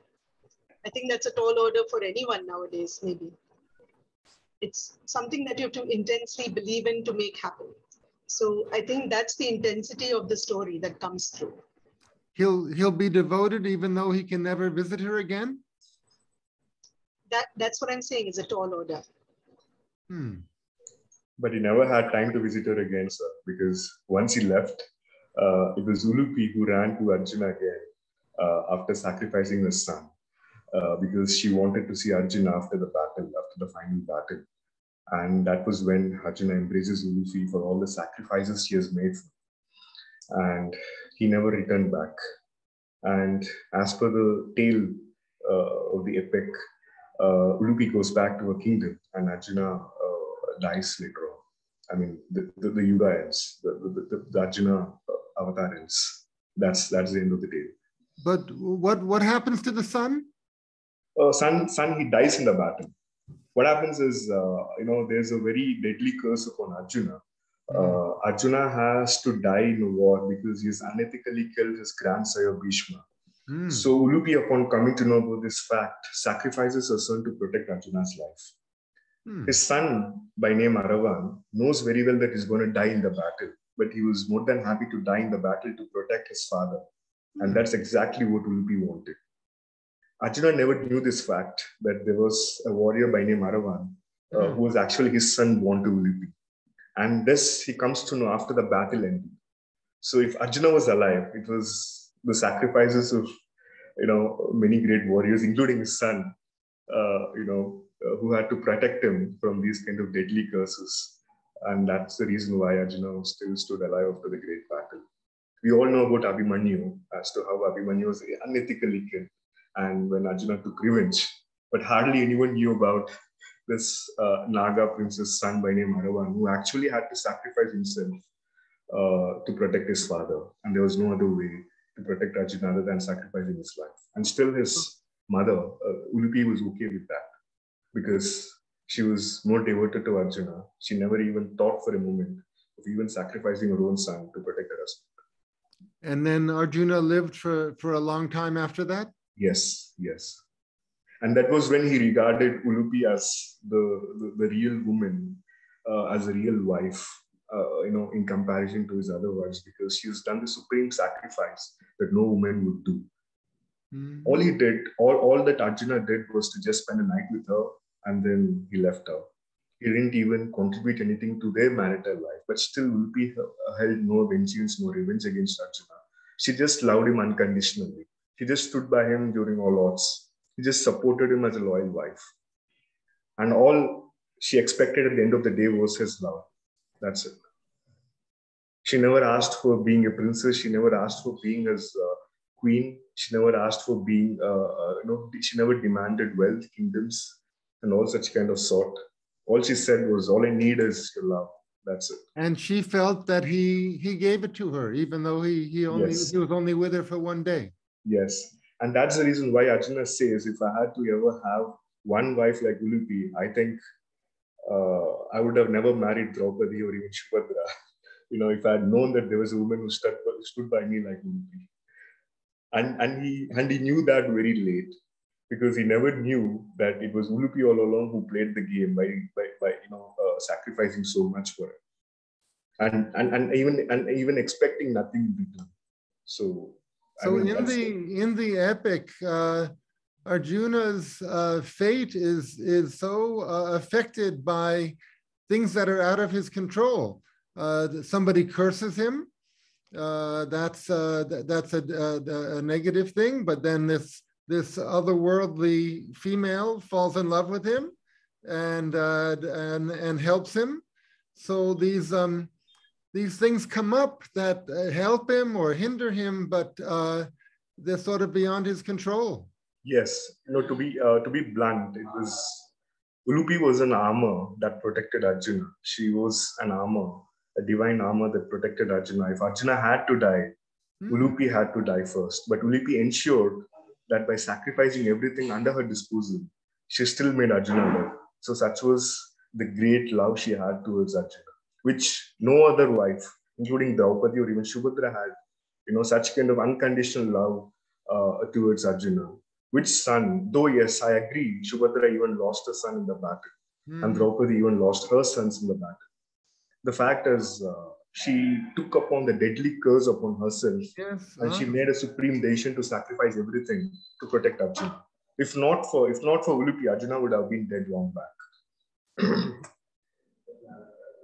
So these invisible forces are affecting Arjuna's life so much. Yes, and that's the reason why even Krishna says that, after understanding the kind of love and devotion Ulupi had towards Arjuna, he says, the biggest asset that a man like you or a warrior can earn is not winning battles or is not winning fame, is to win the love and affection of a woman who stands by you, even in the face of death, and even if she has to face death at any cost. And that's the greatest moral or ethic that a woman who still demands unwavering love from her husband, but whether he gives it or not is irrelevant. And Arjuna realizes it at a very later point in time. But still, he understands the kind of sacrifice after the great battle. If he was alive, he has to owe it to his life and existence was owed to Ulupi, and that's the reason why he makes such a statement that if I had to have one wife like you, I think I'd have won the entire world, or I'd have conquered the entire world, you standing beside me. And sadly, this small episode or tale of Ulupi is lesser told and nobody knows much about it. So I thought it's a tale that needs to be told, a story that needs attention, a kind of model that needs to be expounded to the larger section of people. Because we talk about feminism and empowerment today. I think that's where the women empowerment or the virtue of women stands very tall. And well, but I think we men should also aspire to support and sacrifice for our wives also. Yeah, if that can be done, we would definitely see a better society with strong familial values rooted in our Indian culture. I'm looking forward to that day. So, I mean, if the moral can be rightly grasped in in the correct sense, so I think we'll definitely have a very strong familial, connections towards our families or extended families, and we can build a strong bonding with our own people and own family members. Okay, and anyone else? Any thoughts before we go on? Mm-hmm. Veena, did you want to say something? You're on mute. We'd like to know where to read this story. Ma'am, actually, the story is not available anywhere, in any books. But the fact is, I gathered it out of my own research after, talking to many people, after understanding it from many local folk tales in South India. Actually, I'm writing a book on this particular episode. It's still under process. So I felt this particular story needs to be told because of a woman who takes on everything. All she does is only for the love towards her husband, towards a man. Simple. There's nothing beyond this. I'm ready to sacrifice, everything, but if he lives, that's enough for me. And that's when he never realized the fact that there's a woman who's standing behind you in an invisible manner, protecting you from all odds and difficult situations. So I felt this is a story or moral that we need to take away given the present scenarios in changing circumstances. I'm writing a book, but there's no one single source that I can tell you from where you can find this story. But there's a very small mention of this particular woman called Ulupi from the original, the Vedas Mahabharata. But he hasn't expounded it much. He hasn't elaborated it much. But various folk tales have been derived. So I've actually referred a lot of sources. So I've been trying to consolidate and write it into one single format. Once I think the book is ready, then it will be in the public domain, and a lot of people can know about this woman, the lesser known character in Mahabharata, who is also wife of Arjuna. Yes. Well, I sense the women have a lot to say about this, but maybe we'll say it later. Sure. But I think we can all agree it should be a two-way street. That the same devotion should be on both sides. Yes. But sadly, there's even a mention. It says the devotion or the loyalty to the wife can even change an erring husband. That's how some of the Vedas describe it. Mm-hmm. The other counter that we always have is, we're not saying everybody is perfect. They might have their own flaws and deficiencies as such, but the unwavering love, the unconditional support, the affection that they give to you can even change your heart, or you can even melt your heart. And that's what Ulupi exactly did. And even a warrior like Arjuna actually had to bend for her love. Very good. Okay. Thank you very much. Thank you. Shraddha, are you ready? I think so. Okay. You're going to tell a different kind of traditional story. A different kind of traditional story, yes. Yes, so please introduce yourself and tell us about your work, and please tell us a story. So my name is Shraddha Nigavekar, and I'm a storyteller from Pune. I'm also an English facilitator and a performing arts facilitator at a school for primary children and middle school children. I also am a host of a storytelling channel called Katha by Shraddha. And just like one of the tellers before me, Nidhi, this is one of my first forays into telling for adults. So I hope you enjoy this story.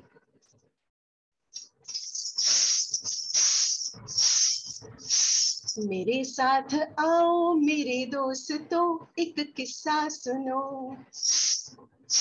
मेरे साथ आओ मेरे दोस्तों एक किस्सा सुनो Come with me, my dear, dear friends. Let's listen to a story. So once upon a time, a really long time ago, there lived two women who were really, really good friends. They were so close to each other, they were like family. And these two women were just very beautiful women, inside and out. They were just so pretty and so gorgeous. They lived outside a village in a small hut, near a village, but near the forest too that was outside the village. And they used to have fruit trees and grow their own vegetables, and they were pretty self-sufficient. Now, one day, one of the women felt very sad because something was niggling at her, something was bothering her. And her friend, the second woman, noticed this, and she said, "My dear friend, what is bothering you? Why are you so sad?" And she said, "Well, I know we both are beautiful, but I don't know which one is prettier. I want to know which of the two of us is more beautiful." And at that time, there was no looking glass or mirror to ask the question, you know, mirror, mirror on the wall kind of thing. There was no mirror available. So she said, "I have an idea. What if we had a competition? What if we went into that village one at a time, and of the villagers, whoever gets the maximum following, we have to admit that she is the prettier one. Would you compete with this?" And the second woman said, "Okay, I really don't care who is prettier, but if it's really bothering you so much, sure, let's have this competition. I don't mind." So the first woman said, "Okay, I'll go first." And she goes towards the village, and there's a big arc outside the village that shows that this is the entrance to the village. And she puts one foot in, and she just quietly observes what's going on in the village. And there's this huge banyan tree on the right-hand side near the entrance to the village, where there's a whole bunch of old gentlemen sitting. Some are playing cards, some are drinking some coffee or tea, some are, smoking the hookah. The others are just looking up, like lying down on their backs and looking up at the tree. And then she puts another foot in. And when she puts that other foot in, one of the old men notices her. And he just looks at her. And then he tells his friends around him, whispers to them, and they rush across the street to the other side of the street where there are a bunch of children playing. It's evening time and there are a bunch of children playing over there. And they grab those children's hands and they drag them away from this woman. And they all go inside their houses. And this woman is very surprised, saying, why are they all moving away from me? Why are they running away from me? But she said, she thinks, let me go in a little bit further.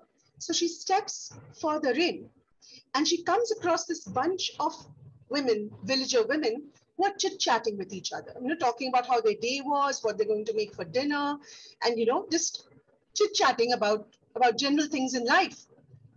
And when these women notice her, they too put their hands up to their face and they rush inside their houses and they slam the door shut and they make sure all their children are inside, safe. And this woman doesn't know what to do. And there are a whole bunch of men coming back from the daily chores in the fields and coming back towards their houses, and they too rush inside their houses. And she doesn't understand, why is everyone running away from her? Is she really that ugly? Why does she have this effect on people? And then from a distance, she sees the one man who's a straggler who's still coming home. And she thinks, no one will be able to resist naked skin. So she does the unthinkable and she drops her robes. And to her shock, even in spite of this, that one man just shrieks and he runs home and shuts the door and shuts the windows of the house. And by now, this first woman, she's really, really upset and she's tears rolling down her eyes. And she's like, why is everyone shunning me? Everyone is running away from me. So she just runs back home in tears and really, really upset. And her friend sees her coming and she Ushers are inside. They're saying, what happened? What happened? Why are you so upset? Here, take this glass of water. And the first woman just pushes that glass aside and says, no, no, I'm just so upset. Everybody ran away from me. I know I'm so pretty and beautiful. Why is everyone shunning me? Why? And the second woman says, calm down. Let's think about this. No, I don't want to calm down. I cannot calm down until you finish your part of the competition. You must go now, and you must experience what I experienced. So the second friend says, okay, if this is the only thing that's going to calm you down, I will go and let's see what happens. So the second woman goes towards that arc, which is the entrance of the village. And by now, everyone has come back to their regular positions. The old men are sitting on the tatta around the banyan tree, and they're chit-chatting and playing cards and just having a generally nice evening. The children are back across the street playing, jumping hoops and playing. The women are out in the street again, talking to each other, and the men are lounging around having some tea. Everyone is back on the streets and out and about. And this second woman puts one foot in, and then she puts another foot in. And as soon as she puts that musical foot in, the old woman, the old men all turn as one to look at her. And they have wonder in their eyes and a huge smile on their faces. And they're so joyful. And they cross the street and hold the children's hands. This time, not to run away, but to make a circle around the second woman and sing and dance and just be joyful around her. And she walks in a little further with this circle of admirers around her. When the women see her, the women that are chit-chatting,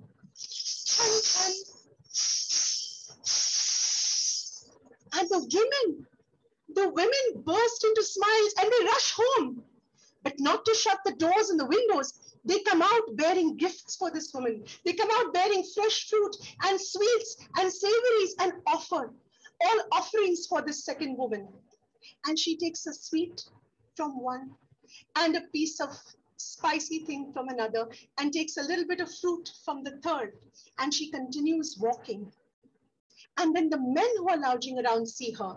And they all join the crowd singing and dancing. And they go through one by-lane of the village and then another by-lane of the village. And all around collecting people as she went. And they're all thronging around her. And even from a distance, this first woman can see in the village all the dust that is rising because of all of these people that are dancing and singing, and she can hear the notes of the music that's being played. And she's in shock.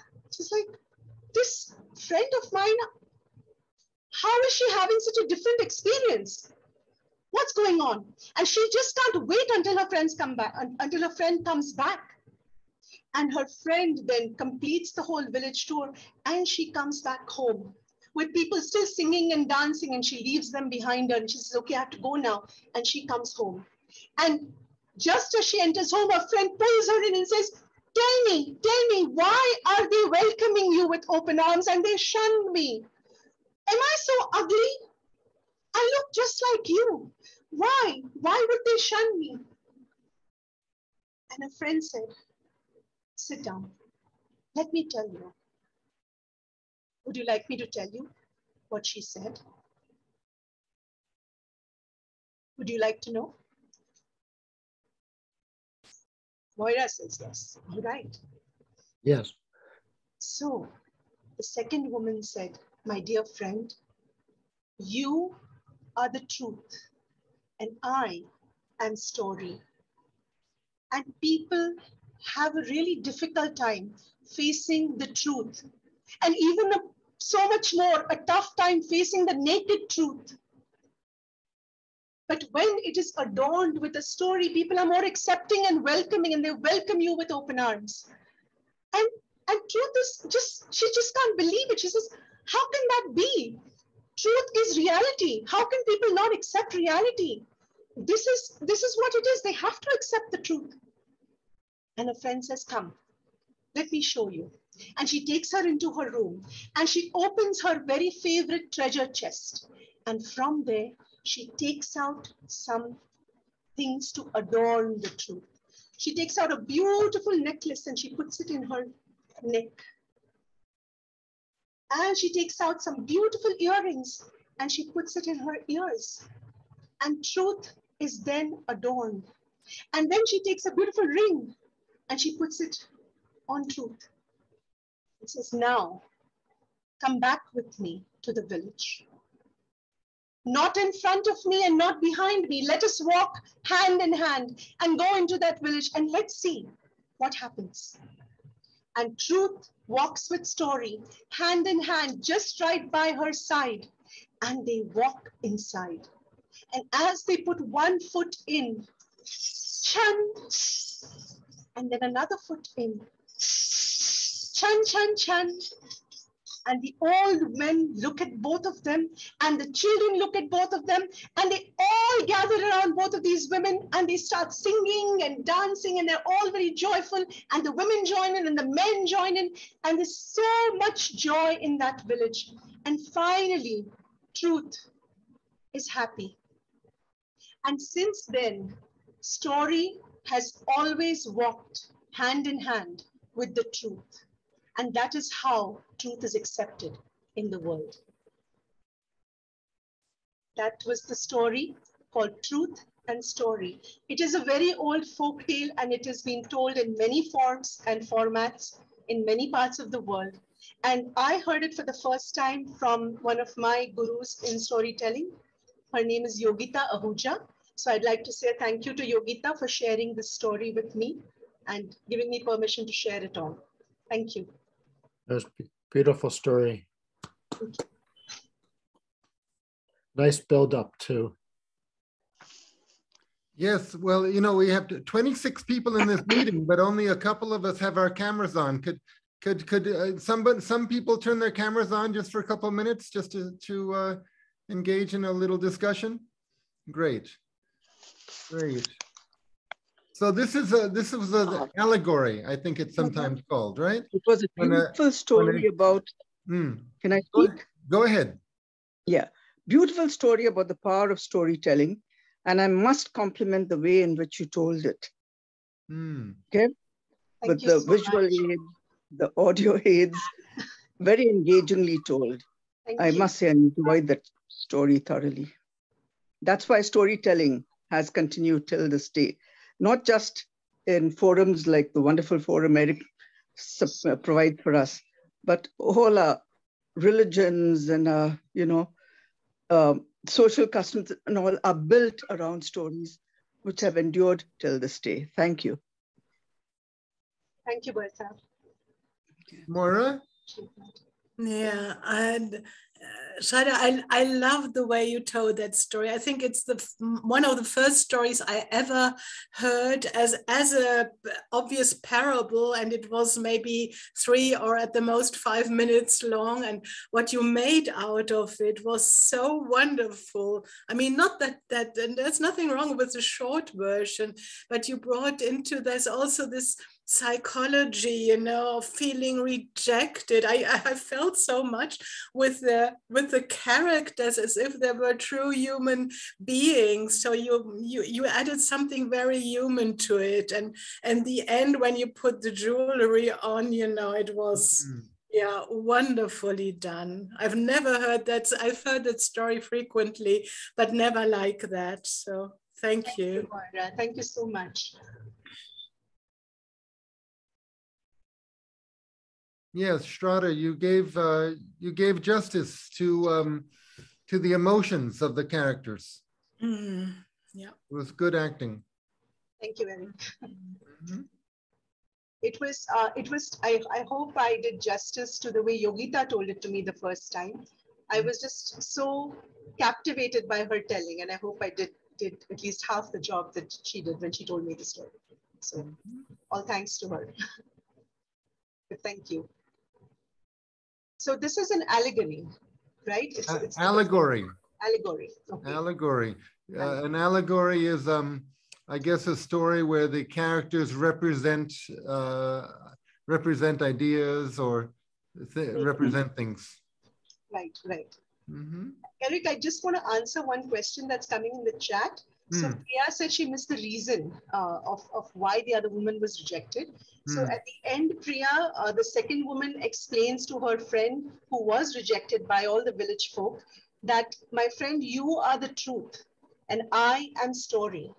And people don't want to face the truth directly, face to face, and more so the naked truth. They get just scared by it, and that's why they were running away from you. But when truth is adorned by a story, it's more palatable and more acceptable. And since then, they walked hand in hand, and wherever story went, truth went along. I hope that answers your question. Sometimes it's told where the two characters are truth and beauty. Yes. Truth and beauty. Mm-hmm. Beauty is truth and truth is beauty. Well, the truth has to be told in a beautiful way. Which Shraddha did.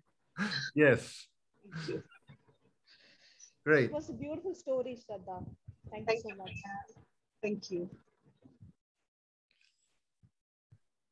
Okay, Mani, are you ready? Are you there? You are. Is your mic on? Yes, Eric. Am I audible? Great. You are. Okay, Mani, please introduce yourself and tell us about your connection with storytelling, and please tell us the story. Good evening, good morning to the audience came here to listen to the stories which we are serving in this evening in India. So I'm joining from Chennai. So I'm a student of Eric Miller. So this is my fourth or third storytelling before the world audience. So, so I'm very happy and delighted to be in this forum. So the story is a true story. So the true story, it is about my journey. The journey is about overcoming a challenge. So I've taken this challenge to overcome the tough journey. So the story goes like this. This is I will call this as a trekking. Also, I would like to tell that this will be taken as a pilgrim also. So I was preparing for this trekking that night. I was packing my bag with too many dresses. So I was packing my bag and I was checking the weight of the bag. Then, you know one thing, this is the first time I'm climbing this mountain. I've climbed several mountains in the past. I've trekked, but this is the first time I'm climbing this mountain. This is very new. This is going to be a very new experience for me.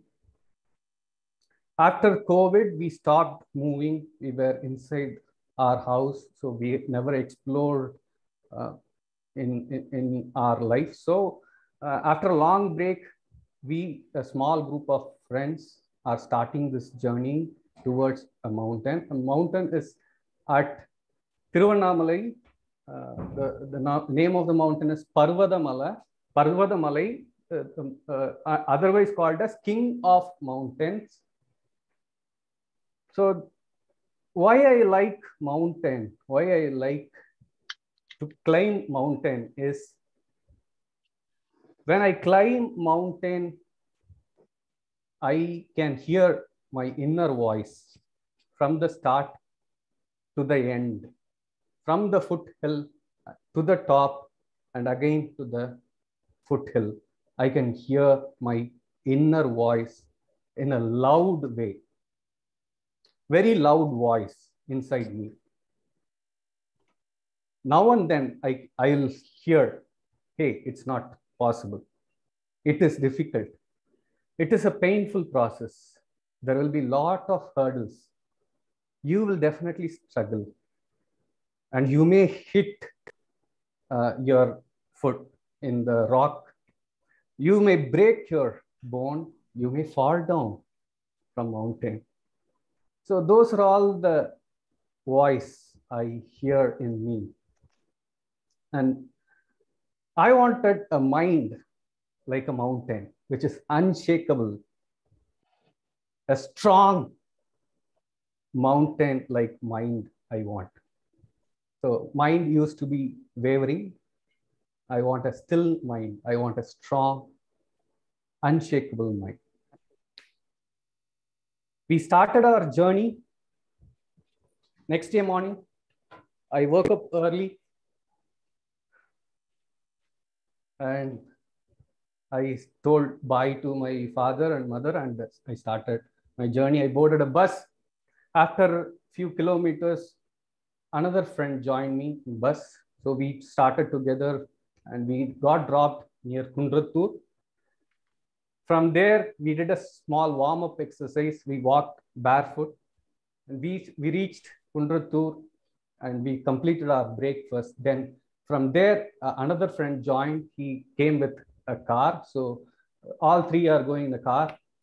So they were all speaking about ancient Tamil literature, poetry, about God. But you know me, right? I was sleeping. So I was sleeping all through the journey. They were all speaking with full of passion, and they were all praises for the poems, the saints. Something I felt difficult. So I was sleeping. So I was also thinking about the inner voices which were coming now and then. How are you going to do this? How are you going to complete this journey? So we reached Kanchipuram. In Kanchipuram, another person joined us. So we bought some puja items and we stored in our dicky and then again started our journey. We reached Tiruvannamalai and we were near the foothill, Parvadamalai. Then they woke me up. Hey, come on, watch the mountain. I woke up and I saw. It is a completely different mountain. I have not seen such a kind of mountain. Why? Because after some point, there is a sudden cliff top at the top of the mountain. It is so steep. Before going, I was exploring in YouTube. That is another story. But when I saw it in my eyes, that was a shock to me. This is going to be a very new experience in my life, especially in trekking. When we reached the foothill, we changed our costumes and we were stretching our leg like this. And inside me, I was shaking and I was not showing outside. My friends were joining me and we washed our face and we started walking. When we walked, one dog was accompanying us. We fed that dog by giving biscuits, and then we saw one hut serving teas. We had tea there, chai, and we saw 6 cats in that house. They were accommodating 6 cats. Okay, so that was a new thing for me. We saw dog, we saw cat, and a small passage took us to the mountain. I started stepping up rock stones one after the other. I saw small rock stones and it was becoming big, big, big. And I was started climbing the mountain, started feeling the weight, heaviness of my bag. So I was slowly walking up, and at one point in time, I was perspiring. I was gasping for air. I was not showing how tired, and I felt difficult to walk further. And after some time, I stopped walking. My friends felt that I'm struggling to walk further, and they also slowed down and they waited for me. And to reduce the heaviness of the bag, I started distributing the food items I was storing in my bag. So there were dates, dry fruits, sweets, mithais were there. So I started distributing. So, and we are also carrying a bag full of puja items, banana leaves. Again, we started climbing. Suddenly, we saw two monkeys watching us. They were hungry and thirsty. They were watching us carrying banana leaves. They wanted to grab those banana leaves and they wanted food from us. It is so sacred, right? Sacred, right? For puja items. So we were holding it like this and walking up. Monkeys were following and they were chasing us. And one point in time, they grabbed that banana leaf. One of my friend, he became monkey. Wah! Wah! He shouted at that monkey. By seeing my friend becoming King Kong, I was feared. Am I traveling with a friend or with a monkey? He is very terrifying when compared to that monkey. What happened to my friend? And we took one stick to beat monkey. So when we take the stick, it will go away. That's what we thought. But it chased us for another 30 minutes for food. That gave me a fear along with a lot of breathing. After half an hour, all those half an hour, I was watching monkey, whether it is following me or it has gone. So after 1 hour, the route turned its way. And now I looked up. I saw mountain in a different form. There were boulders, there were iron bars in the mountain. It is not only steep, now it is very difficult to step up. I holded the iron boulder and started walking up. It is so difficult now, and I don't think I can complete this journey. That's what I hear in me. When we stopped in one place, my friend joked, "Hey, why don't we take a selfie now?" I asked him, "Is this the time to take selfie? Do you think I can pose for selfie? Hey, I'm struggling to walk, man. I'm gasping for air. How can you ask me to smile for a selfie? Let's walk up. Come on. Let's go." And again, we started. I saw this side, a beautiful scene. And this side, danger. And at that moment, a philosophical thought came into my mind. How come a nature can be both beautiful at the same time dangerous? So that hit me, and I decided, my inner voice said, how will you cross this place when the sun is set? When there is no light, how will you come across this sudden deep falls? There is edges nearby me. If I step that side, I may fall down. It's so deep. I was thinking, how am I going to climb down when it is dark? Then suddenly, immediately I asked my friend, how many of you are carrying torchlight? None were carrying torchlight, but we discussed to carry torchlight. Inside me, I was telling, my inner voice was telling, you are safe because you are carrying a torchlight. So I didn't tell my friends I'm carrying a torchlight. So I'm happy. And again, we walked up. After 3 hours of journey, we climbed to the cliff top. And cliff top, I said, no, it's a steep mountain. Again, bolters and chains were attached to each bolters. So I was holding it tightly. If I miss it, I may fall down and I can break my bone. I was also thinking, am I a burden inside me? I was telling, am I a burden to my friends? Am I going to trouble them in this journey? Am I slowing down their journey?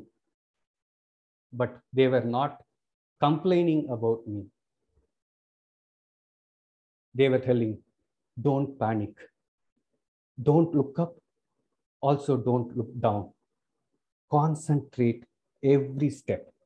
That was the message I got from my friends.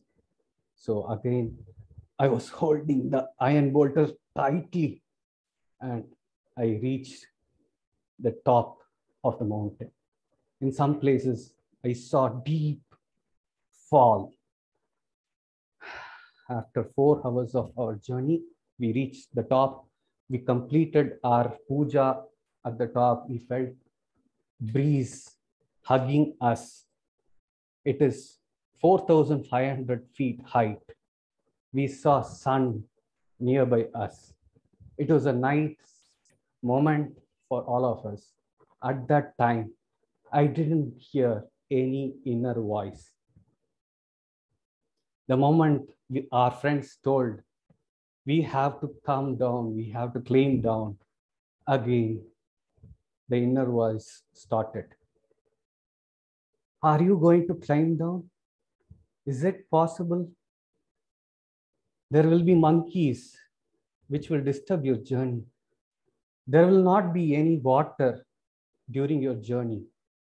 All your foods are exhausted. Your resources are exhausted. But you have torchlight with you. You can climb down. So when it was 6 p.m., we started climbing down.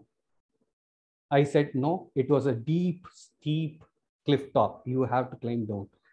The staircases also will be steep. So you have to hold it tightly and you have to step down. Fortunately, I didn't fall. I didn't miss those iron bolters. With a sense of fear, I climbed down. Then we continued to walk down. It was becoming dark and I'm not able to see anything. So my inner voice told, take out your torchlight. So I took my torchlight, inserted newly bought battery, and I tried switching on. Oh, what?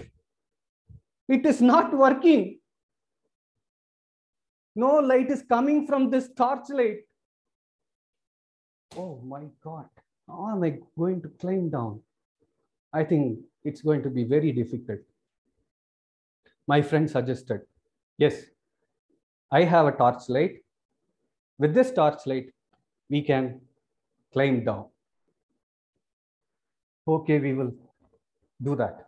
So it is not advisable to walk with one torchlight because if you step this side, there is a deep fall. So you cannot walk together in that mountain path. One after the other only you have to walk.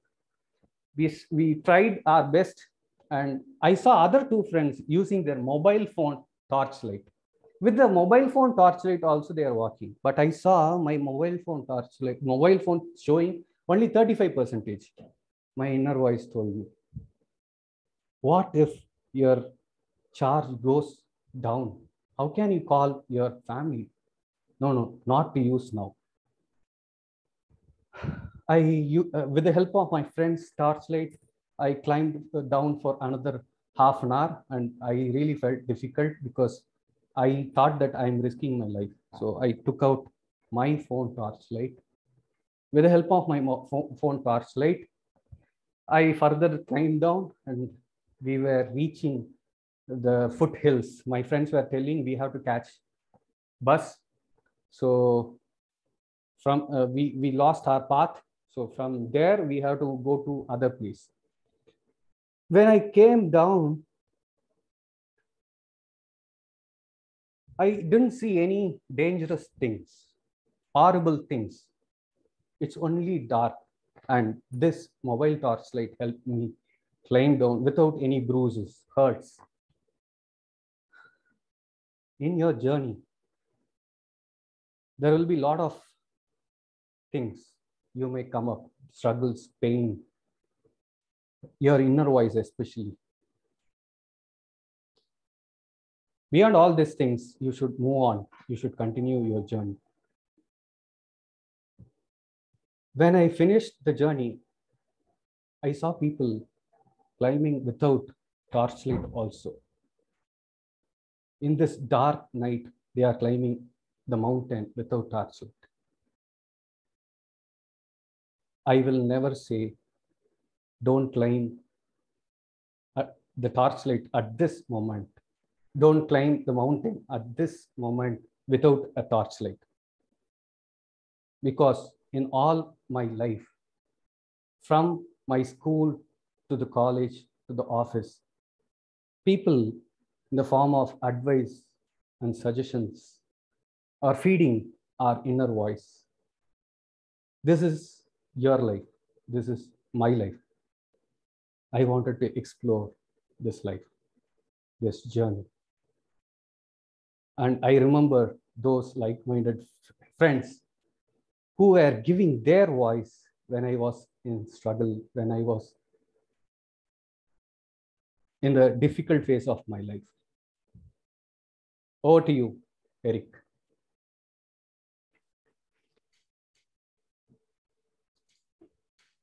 Okay, thank you very much. So there were both positive and negative inner voices. Yes, yes. Some of the inner voices were saying, you can do it. Yes. Mm-hmm.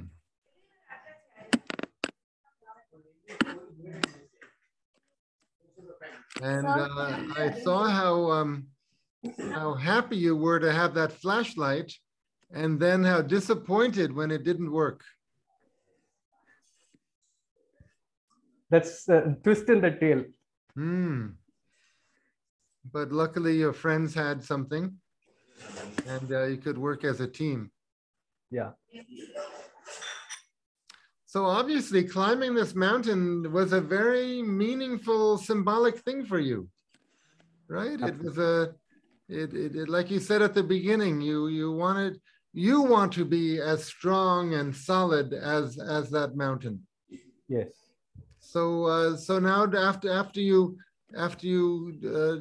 made that trek, now do you feel stronger? Do you feel different? I wanted to trek again. That's my reply, Eric. You want to go there again? Yeah. So we plan to go to another mountain. So it's continuous thing. So when you go, you get something, and with that you can be sustaining, and again you have to restore some character. So, so the struggles, the process may build some muscle. So that's what I think. It may not be true also, but that's my feeling. I like that feeling. Well, some people get into mountain climbing, and it's a very meaningful thing for them. Ayushi? Yes, sir. So I wanted to say that when I heard his travel story, it reminded me of a scene, a clip from one of my movies, which I had seen, one of the movies.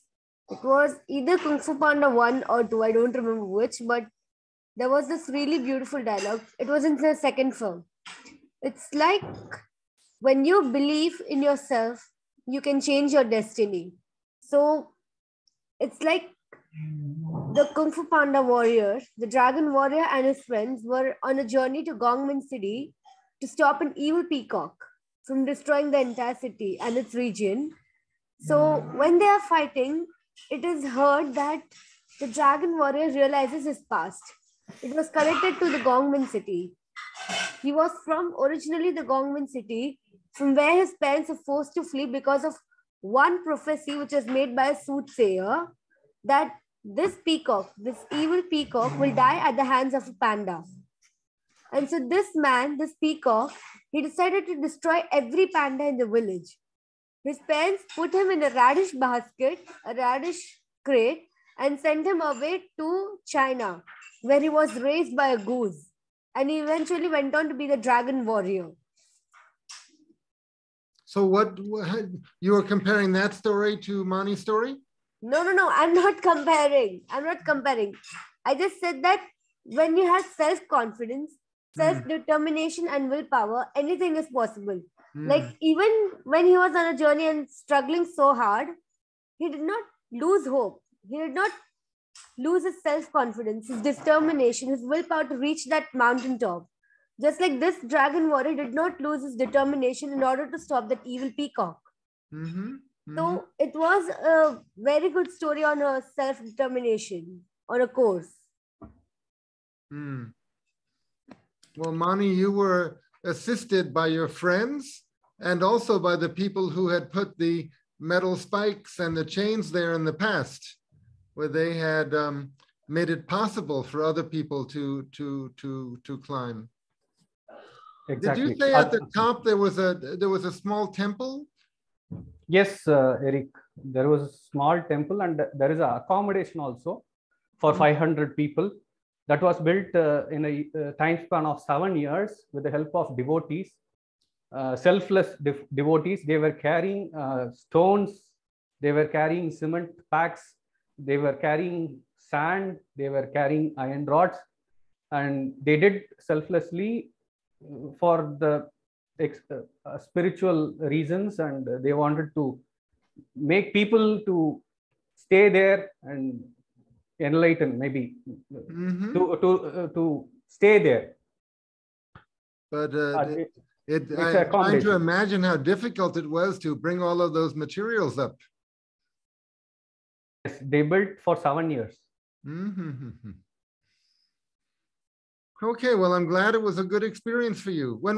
Did this happen last year? When did this happen? Last month.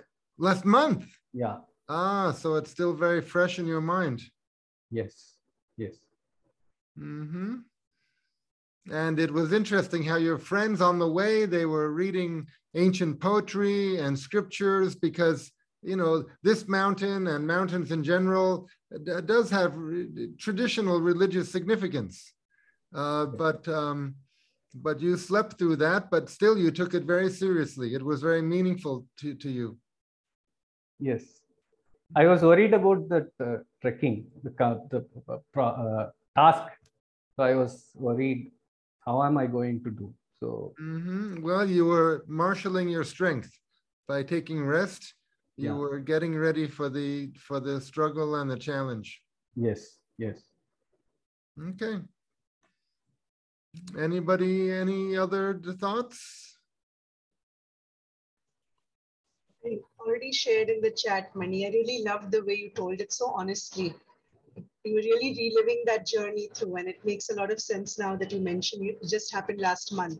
So it's really fresh. And congratulations for completing that journey. Thank you. Thank you, Shraddha. Thank you, Aishi. Okay. Eswaran, you're back. Or have you been with us all along? Your microphone, you've got to turn your mic on. I was. I had my headphone on. No, that's Priya. Yeah, no, I'm saying Miss Eswaran. Yeah, I was right through. Very good, very good. Eswaran, did you ever climb mountains? Was that ever interesting to you? The particular mountain which Mani was talking about, I only took a bus up to the mountain foothill and came back again by the same bus back. Okay. I never actually went up. Okay.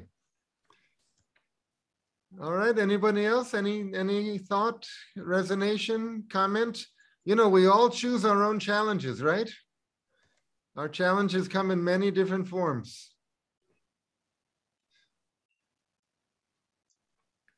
Okay, so shall we say good night for now? Wonderful. Okay, thank you very much, storytellers. Thanks a lot. Thanks a lot to all of you. Thank you. Yes, thank you, everyone. Thank you, everyone. Thank you. Okay, goodbye for now. Good night. Good evening.